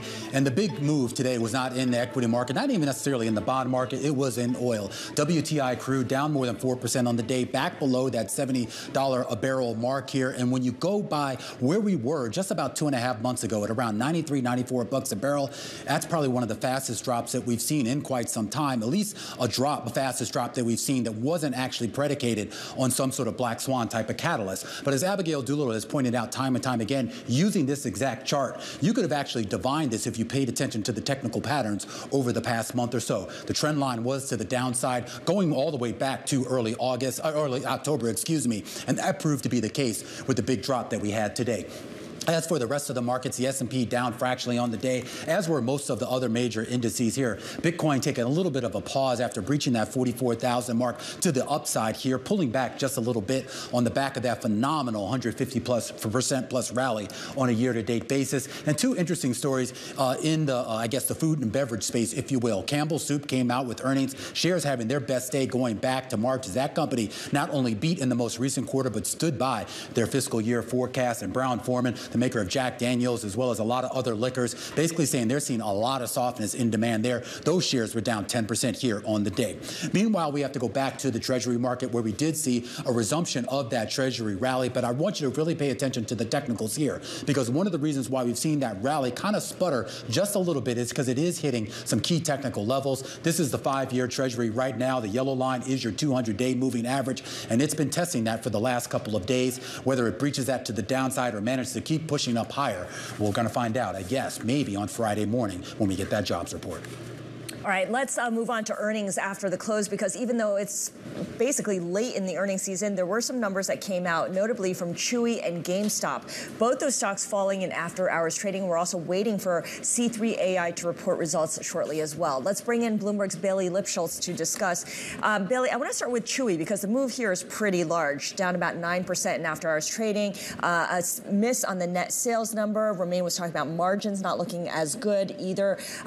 This has to do with discretionary spending, although you can make the argument that spending on your pets is not discretionary. It's a staple. Well, yes and no. I mean, that was the thing we saw from Petco's results last week. They missed expectations really across the board and talked down not only the end of this year, the final quarter, but also next year. And the big driver was that consumers are downgrading. So whether you were buying nice, healthy food for your dog, maybe if you're feeling a pinch now, you're buying kind of run-of-the-mill private label foods. And same thing with snacks. And when you look at it, Romain pointing it out, you look at the net loss, you look at the net margin.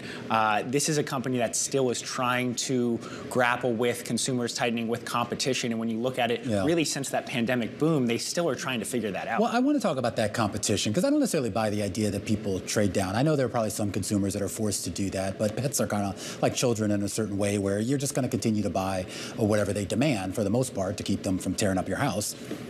Just speaking for a friend. And I am curious about whether there's an issue of why go to Chewy when you can get the exact same thing or most of the same things on Walmart or Amazon or Target or other places. Well, that was their big pitch, and that's why they were such a roaring success during the pandemic, is people realized it was a lot easier to order from Chewy, have the subscription, have your dog food or your snacks or treats showing up at your doorstep every other month or every month. But now if you are feeling the pinch, if you are shopping and using Google and seeing, all right, actually it's cheaper on Amazon, it's cheaper if you are running an errand at Walmart, that could be part of the driver. Also, just the general sense that maybe people don't have as many pets as they had at the pandemic. What do they do with those pets? I don't want to talk about what happens. They're returning them to the shelters in a lot of cases. Don't say, why did you say that? I know. Blame it on the companies that are forcing people to go back into the office. The pets don't do well sitting at home by themselves. Exactly. In a place like New York, if you have a husky, your husky is not built to sit in an apartment all day. It's also not built to sit in a shelter either, but that's a separate story. Yeah, that's a whole nother conversation. Let's talk about GameStop. GameStop, which has not reported an annual profit since going back to 2018, coming up with a loss that was bigger than expected. We were joking around about the press release announcing its results, really bare bones. Yeah, how long did it take you to read that? I read it while waiting to come on set. There you in go. About 35 seconds. It's just numbers, and that's really been the fact since Ryan Cohen started to push for changes and really drive the shift. Now CEO Ryan Cohen, but no statement, no call. They haven't had a call since he really took over and became the largest shareholder. Only down 1.3%. Interesting because pretty large miss on net sales overall, but hardware and software declining some 8.7% year over year. So slowing sales in a company that still very much is predicated on Ryan Cohen delivering some kind of future. You were covering this stock when it was really a high flyer. And there were, and look, for all of the, we joke a lot about, there's just being a meme stock, there's no fundamentals, but there really was a fundamental story there. Anyone who followed Roaring Kitty or saw the movie knows that there was a fundamental story there. What happened to that? It didn't pan out as many were expecting. The one thing that I always do point out, though, it's still $4.5 billion, but it cleaned out its debt load. Unlike no debt, and actually a lot of cash on the balance sheet. I didn't look at the most recent quarter, but yeah, they still have plenty of cash. It's really, what does Ryan Cohen do with that? Because it seems like they pivoted from, okay, we're going to be a brick and mortar retailer to direct to consumer, and then that didn't pan out quite as they were hoping, and now they're shifting back into cutting some of those costs with underperforming stores and leaning into well-performing stores. But if you've been to a mall outside of Black Friday, there's not really a lot of foot traffic. And I actually went into a GameStop. It was a freestanding one on the street here in New York, and it was there weren't that many people in there. There was actually 2 customers. I was the third, but also I noticed it was very not nice, to say the least. They didn't keep up. Which I don't know if it was just that one store. I don't want to paint all of the GameStops like that, but I was kind of shocked. I was like, this isn't really an inviting place. Well, that was the big thing when Ryan Cohen was first kind of pushing for the changes in management, is he would pop up at stores and he would kind of lay into managers that weren't keeping track and weren't making sure the storefronts were in good shape. But as you mentioned, if you go to some, it's pretty scarce and bare bones, a lot of used games and not that many. Yeah, I was like, there was nothing on the shelves. I was, okay. Anyway, I didn't get it. Bailey Lipschultz has been all over this stock for the last few years. A closer look at GameStop, moving lower here and after hours, trading by a couple percentage points, and Chewy down about 8%. In just a minute, we're going to go back down to Washington, where big bank CEOs did testify before Senate, arguing against new capital requirements. Gerard Cassidy, head of U.S. Bank Equity Strategy over at RBC Capital, going to be joining us to give his insights in just a second. This is Bloomberg.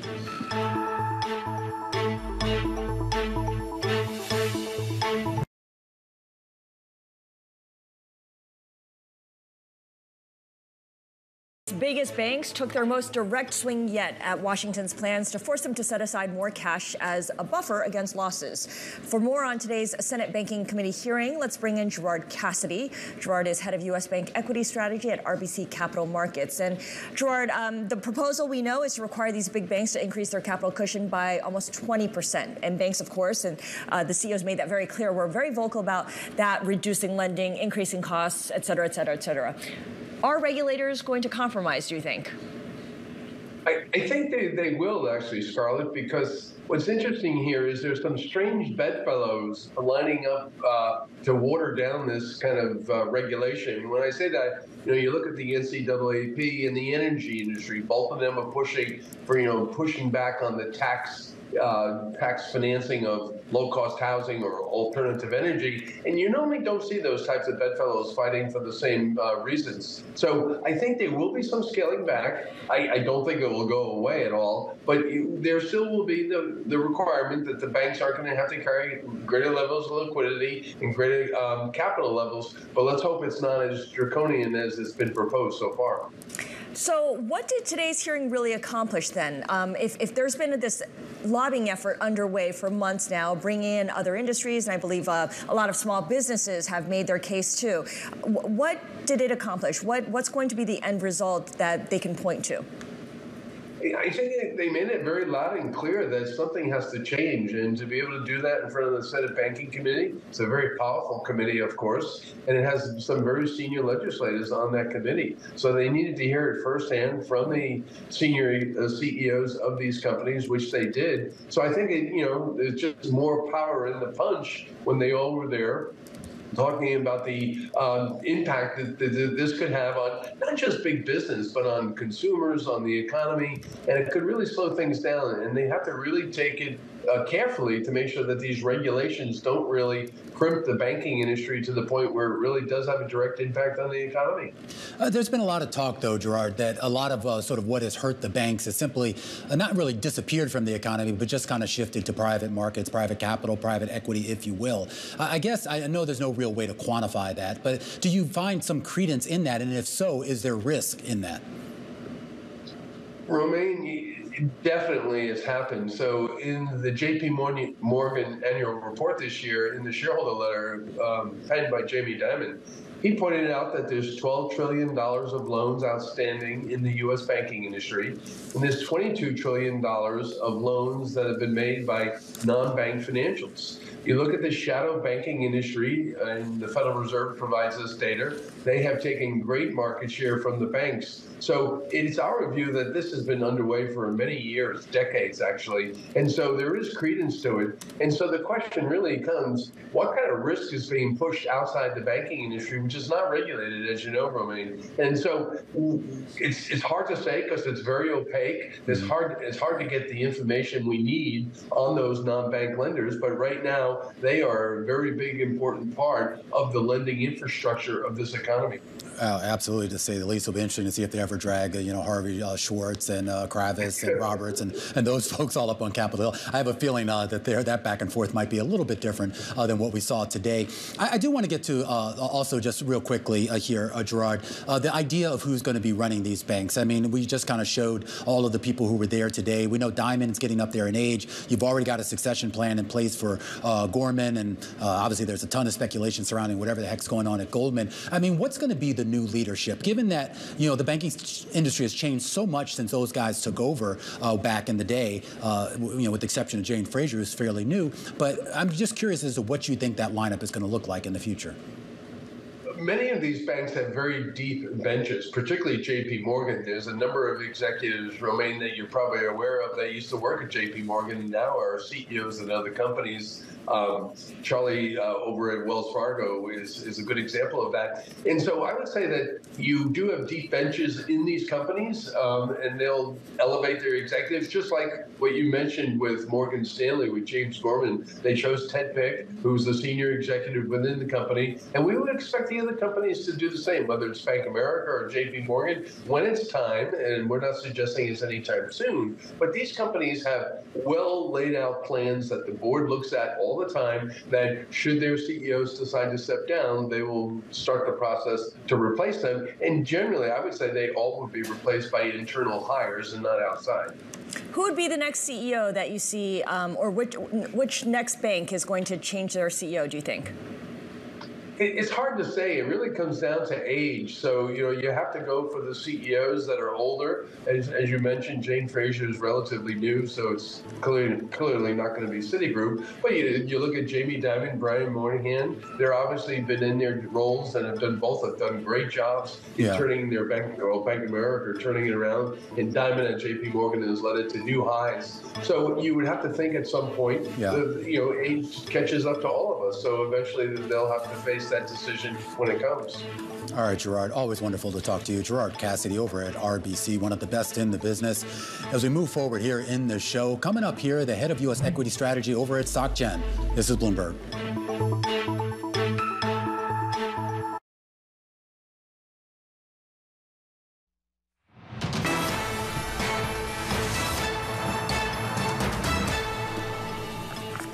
A bit of a pause in the equity rally and a resumption in the Treasury rally. On this Wednesday afternoon here in the U.S., fractional losses on the day for U.S. equities. But when you look at the moves that you saw in the Treasury space, it does add credence to this idea that the doves really have come back out, or at least the perception of those doves has come back out. But then you take a look at what happened in commodities today, and guess what? The bears came out as well. Big drops that we saw today, not only in energy with WTI crude dropping back below $70 a barrel, but a big downdraft that we saw in a lot of those industrial commodities and even in some key agricultural commodities as well. Bets on maybe softer economic conditions going forward. Bets on softer economic conditions not necessarily reflected in the equity market, and at least for today, not necessarily reflected in the bond market either. Scarlett? Yeah, the moves that we've seen this month have been fairly quiet compared to what we had in November, a stock and bond market rally that really came as a surprise to so many. Now that we're in December, as more muted data is released, investors are digesting all this news pretty cautiously.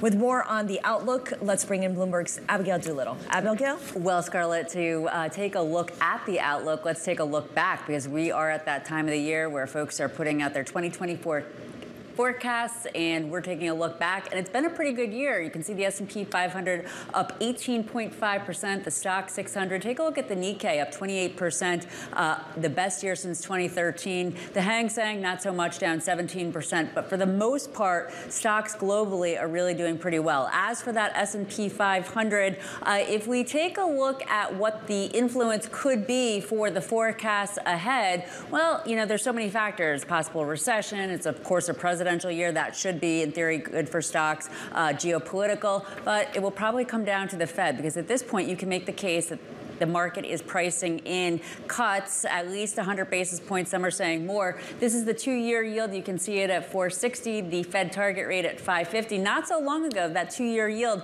was at a 5.26, and making that case that to some degree these possible rate cuts next year are already priced in. Of course, they are in the dot plot, but the question is around timing, and of course the presidential cycle plays in too. So many complexities. What is it? Where does it leave the street, Romaine? Well, up top we have Deutsche Bank at 5,100, Bank of America not so far behind. JP Morgan is the low guy on the street, or gal, at 4,200. I was surprised to see that. I thought it would be Morgan Stanley, but Morgan Stanley's at 4,500. A wide range, and you can see lots of sideways action here at It's going to be very interesting to see, of course, not just where we end out this year, but the end of 2024. Yeah, absolutely. So particularly with an S&P right now sitting right around 4550 and change. And when you look at the average of estimates of folks surveyed here by Bloomberg, folks on the street here, you're looking at, well, a median estimate that is really quite right, frankly, where we're at right now. An average estimate that's only a smidge higher than where we're at right now.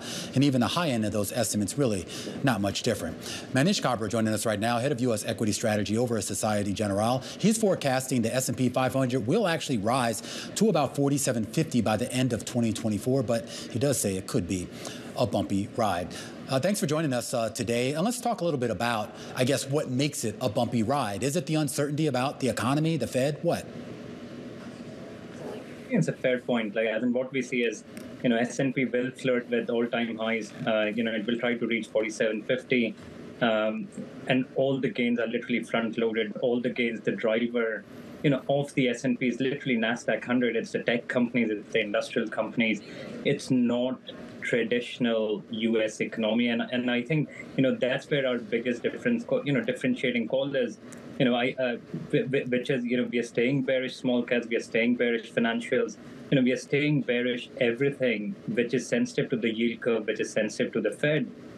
And I think it's all of those realizations that is making us think, three things in middle of the year that will, that can surprise. One, we expect consumer spending downturn. We expect small businesses, refinancing cycle to pick up very sharply, exactly at a time, when rate of borrowing for small firms is at, nearly all-time highs today. So I think it's combination of things which is making us think it will not be a smooth ride, but for sure currently, the profit cycle, as in especially for tech, for industrials, that can lead the whole index higher pretty well from here. So front-loaded gains, new highs, as in flirting with new highs, is what the message is, but it's a very bumpy ride. But even with that bumpy, if we do get to a higher level than where we are now, at least a meaningfully higher level at 4750 or maybe even more, it doesn't sound like you think that's going to be a broad-based type of rally.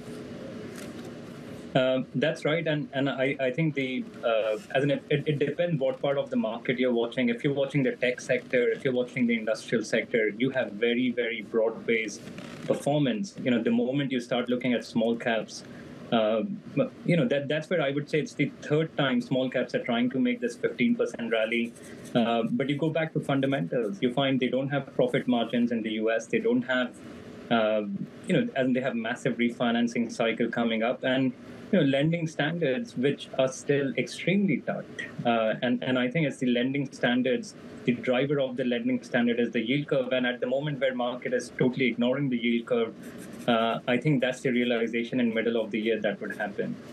Which sectors have the free cash flow, have the balance sheet to get through that middle of the year where things are going to get really rocky?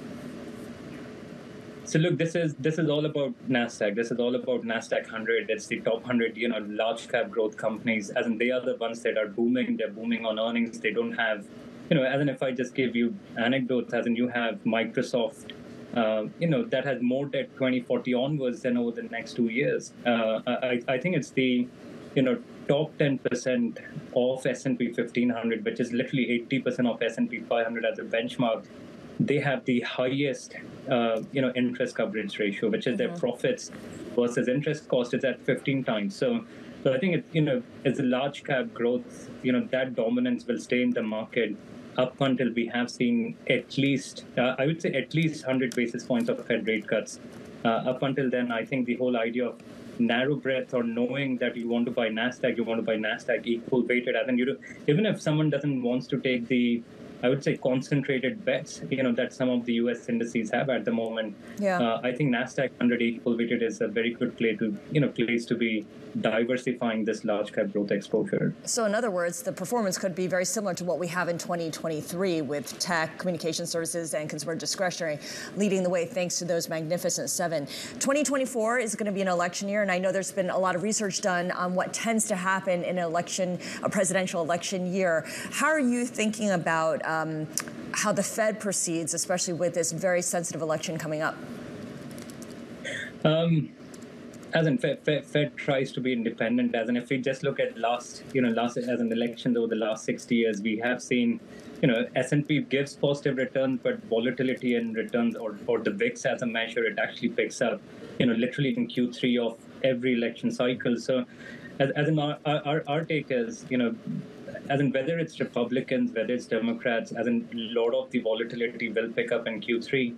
But at the same time, what we have seen, whether it was Trump, whether it's been Biden, as in whether Republican, whether Democrats, the only trade that has worked during both the episodes is literally buying, the whole message of reindustrialization of the U.S., is finding out what are the reshoring stocks, or stocks that benefiting of, benefits on back of reshoring of activity.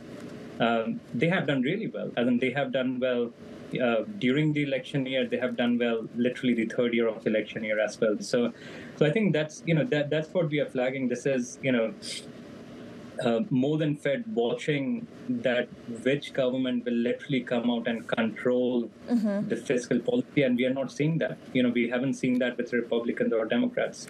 So the whole leverage in the system is, is with the U.S. government. And I think that's the reason, as in a lot of talking points has been around the bond market. Right. And we see bond yields, even in our mild recession scenario that we have in, second, third quarter next year, we don't see bond yields going below 3.75, which is a big shift from the mindset that generally bond yield tends to make, new lows. Manish, really appreciate your joining us. Manish Kabra is head of U.S. equity strategy at Societe Generale. He has an S&P 500 target of 4750 by the end of 2024. Now, coming up, we have a live conversation with the CEO of AMD, Lisa Su. This is The Close on Bloomberg.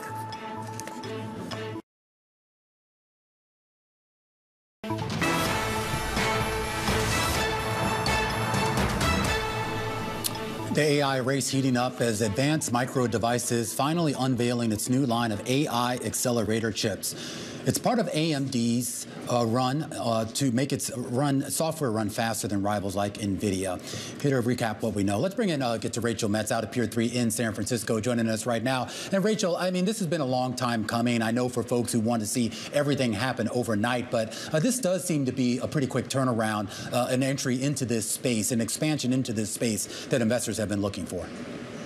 Yeah, so AMD said today that, well, it said a few things. One is it gave a forecast for the market for AI chips, which is much larger than what it has said in the past. But it also said that it's putting out these new chips that are going to be as good as the best chips that its rival NVIDIA has on the market. So it's going to be interesting to watch over the next few months sort of how these two companies negotiate with a number of customers that are super hungry for AI training chips. Is it as simple as the customers that can't get their orders fulfilled by NVIDIA just go over to AMD? It's not quite that simple, because if you are, let's say you're training an AI model and you need to use specialized chips to do that, you also have to make sure that your software is going to work well on these chips. And so there can be some work that has to be done there to make it work properly. It can be time consuming to make that stuff happen, as well as having to secure the chips and pay the money for the chips, that sort of stuff. Do we have any sense here about the technology behind it and how it actually stacks up against NVIDIA's offerings? Yeah, so they're saying that it, I think they said it stacks up quite favorably against NVIDIA's top chip for AI right now, which is the H100. But we also know that NVIDIA, of course, they're not stopping. They're working on their next chip, which should be even better than the H100. So we're going to have to see, I guess, early next year sort of how those things stack up against each other. Yeah, this is definitely a big question mark here. So many people talking about AI chips for NVIDIA and for AMD being in the second half 2024 story rather than a first half 2024 story. What's going to be the narrative in the first half that gets us to the second half where the numbers start showing up? In the first half, I would guess that it's going to be about, well, who's planning to use these chips? Already some large companies have said they're planning to use them, including Microsoft, which, as we know, is the biggest investor in OpenAI and is closely partnered with them. So it's going to be interesting in the coming months to see who says they're going to be using it, and then maybe we'll start to see what the results of that are. All right, Rachel Metz, really appreciate your joining us. Rachel Metz covers AI for Bloomberg News. She's written a lot, obviously, about OpenAI and a lot of the drama that's been taking place there. Thank you so much.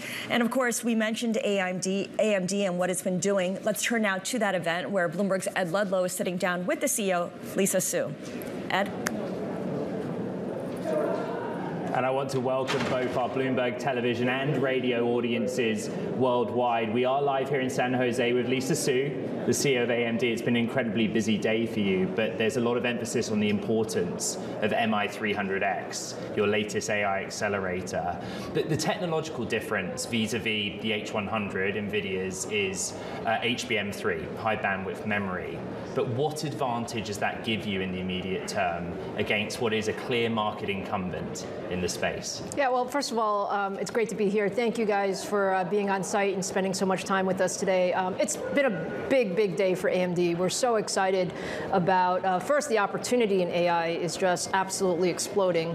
And then we're talking today about the launch of our MI300X, which is our, let's call it the leading edge data center AI accelerator. And, we were here with a lot of our partners as well. So, your comment about, what's special about MI300X. I mean, the truth is, we've all experienced over the last, 12 months this incredible revolution, right? ChatGPT has really changed the way we think about what tech can do, and the underlying capability of that is GPUs, and very capable GPUs.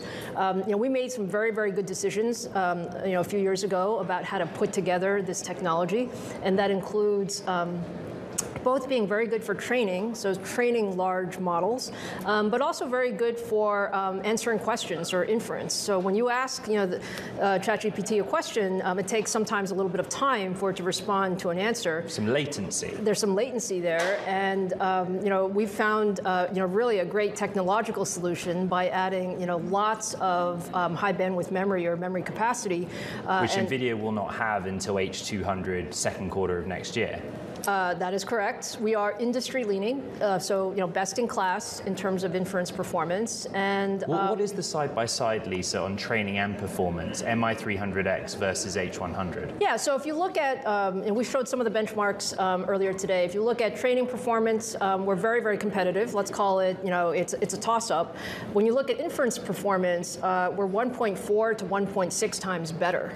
And what that means is, if you're running these models, you can actually run more models, or you can run larger models, with MI300. And right now, the key to AI is GPU compute. I mean, that is absolutely what everybody says, and so we're here to provide lots of GPU compute.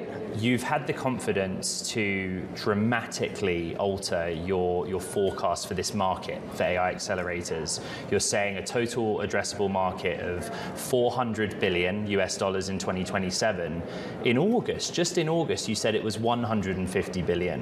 What has changed? Yeah, and really the way we look at these things is we usually look at these things on an annual basis. And so, when we were, doing our plan for 2023 and beyond last year, we thought that, this year there would be about a $30 billion market, and it would grow, 50% compound annual growth rate, so be about 150 billion in 2027.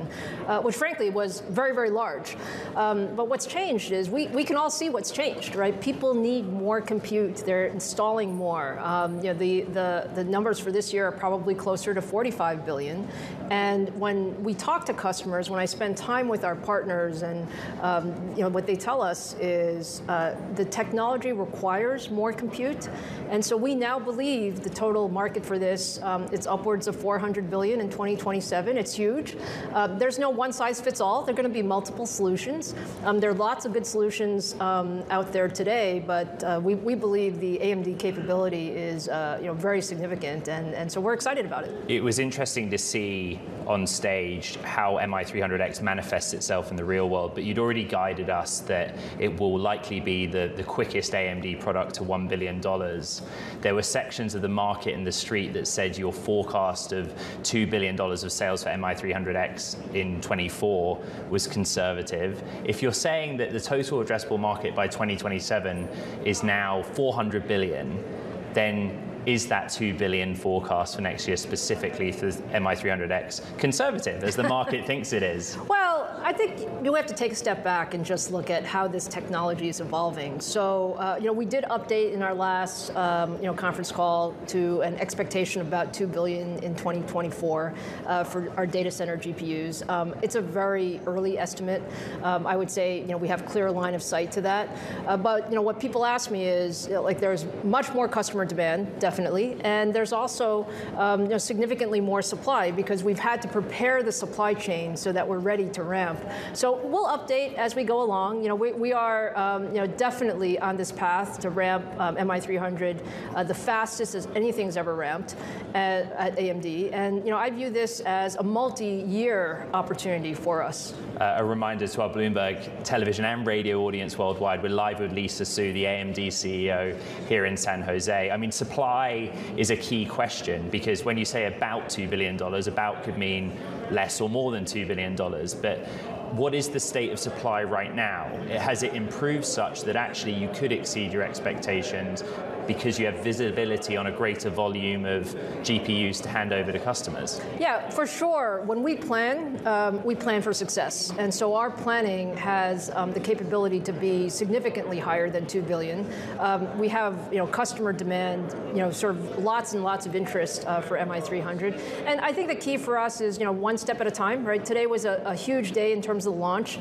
We're actively in deployment with a number of the customers and partners, Microsoft on stage, Oracle, Meta, our OEM partners, Dell, Lenovo, Supermicro.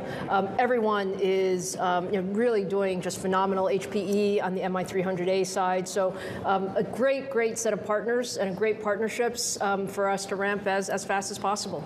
What's happening right now is you have AMD coming to the cutting edge with MI300X by adding HBM3.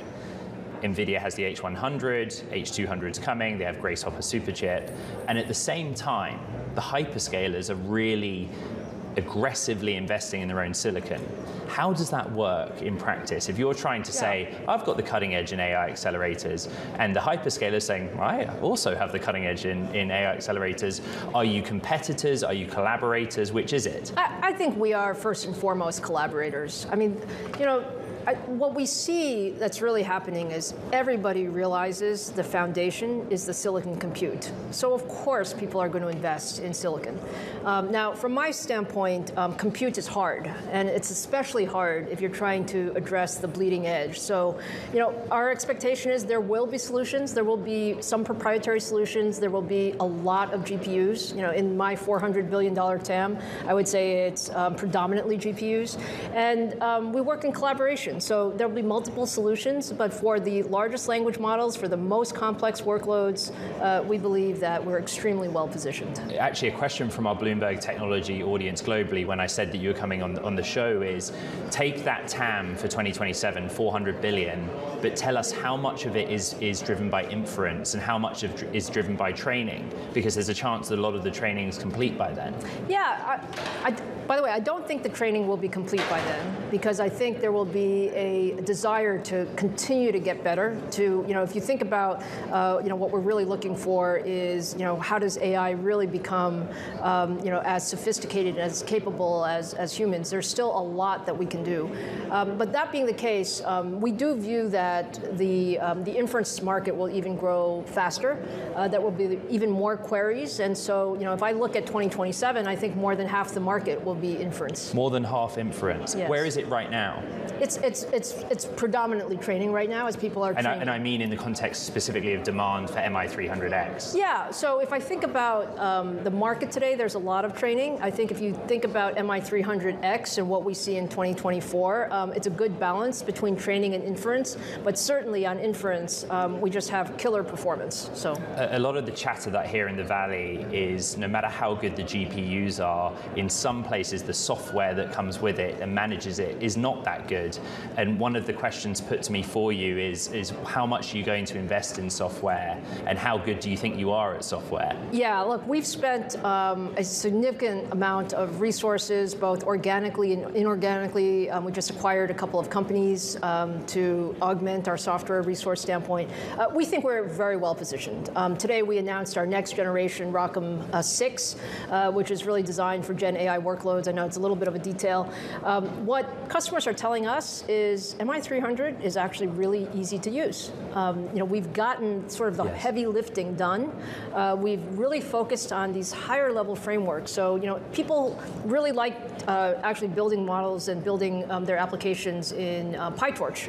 And, PyTorch is an open ecosystem. It works very, very well with AMD. And so these are, some of many steps. We announced this morning that OpenAI Triton is also, optimizing with AMD on their next revision. Yes. So we're making a lot of progress. And for sure, I think on the software side, we're absolutely ready. Lisa, even in the short time I've been in Silicon Valley, 6 years, people have said AMD won't do it. They won't enter the market. Intel will beat them on PC. In the context of AI, will you beat NVIDIA or will you be competitive? What I'd like to say is we are very, very focused on our roadmap, Ed. I have to say, this is about what do we believe is important for the market and how are we shooting for where the market is going. So yeah, I think we're going to do great in AI. I mean, I think AI is our #1 priority. Hopefully that was clear today. We've pivoted the company to really focus on AI. I think there are going to be multiple winners in AI, and as kind of important as the cloud is, we think enterprise is really important. We think HPC is very important. We think PCs are very important. And this is kind of the next big wave in tech. AMD CEO Lisa Su, thank you. This is Bloomberg. Our thanks, Ed Ludlow, out there with AMD CEO Lisa Su at that conference here. Let's push ahead, Scarlett, to actually what the markets are going to have their eye on over the next 24 hours. And we start here in the U.S. with the 4th GOP presidential debate. Yeah, but the front runner is not participating again, so I'm not sure what we're going to get out of this. Yeah, absolutely. We also get a lot of data out of the EU and China. European Commission and Council President Ursula von der Leyen will be in China this week for the first in-person summit with Beijing's leadership in years. You can bet that EV subsidies will be on the agenda there. Earnings from Broadcom, Dollar General, and Lululemon, and we get economic data tomorrow as well. Watching jobless claims. All right, stick with us. Balance of Power is coming up next. Scarlett and I will be back tomorrow. This is The Close on Bloomberg.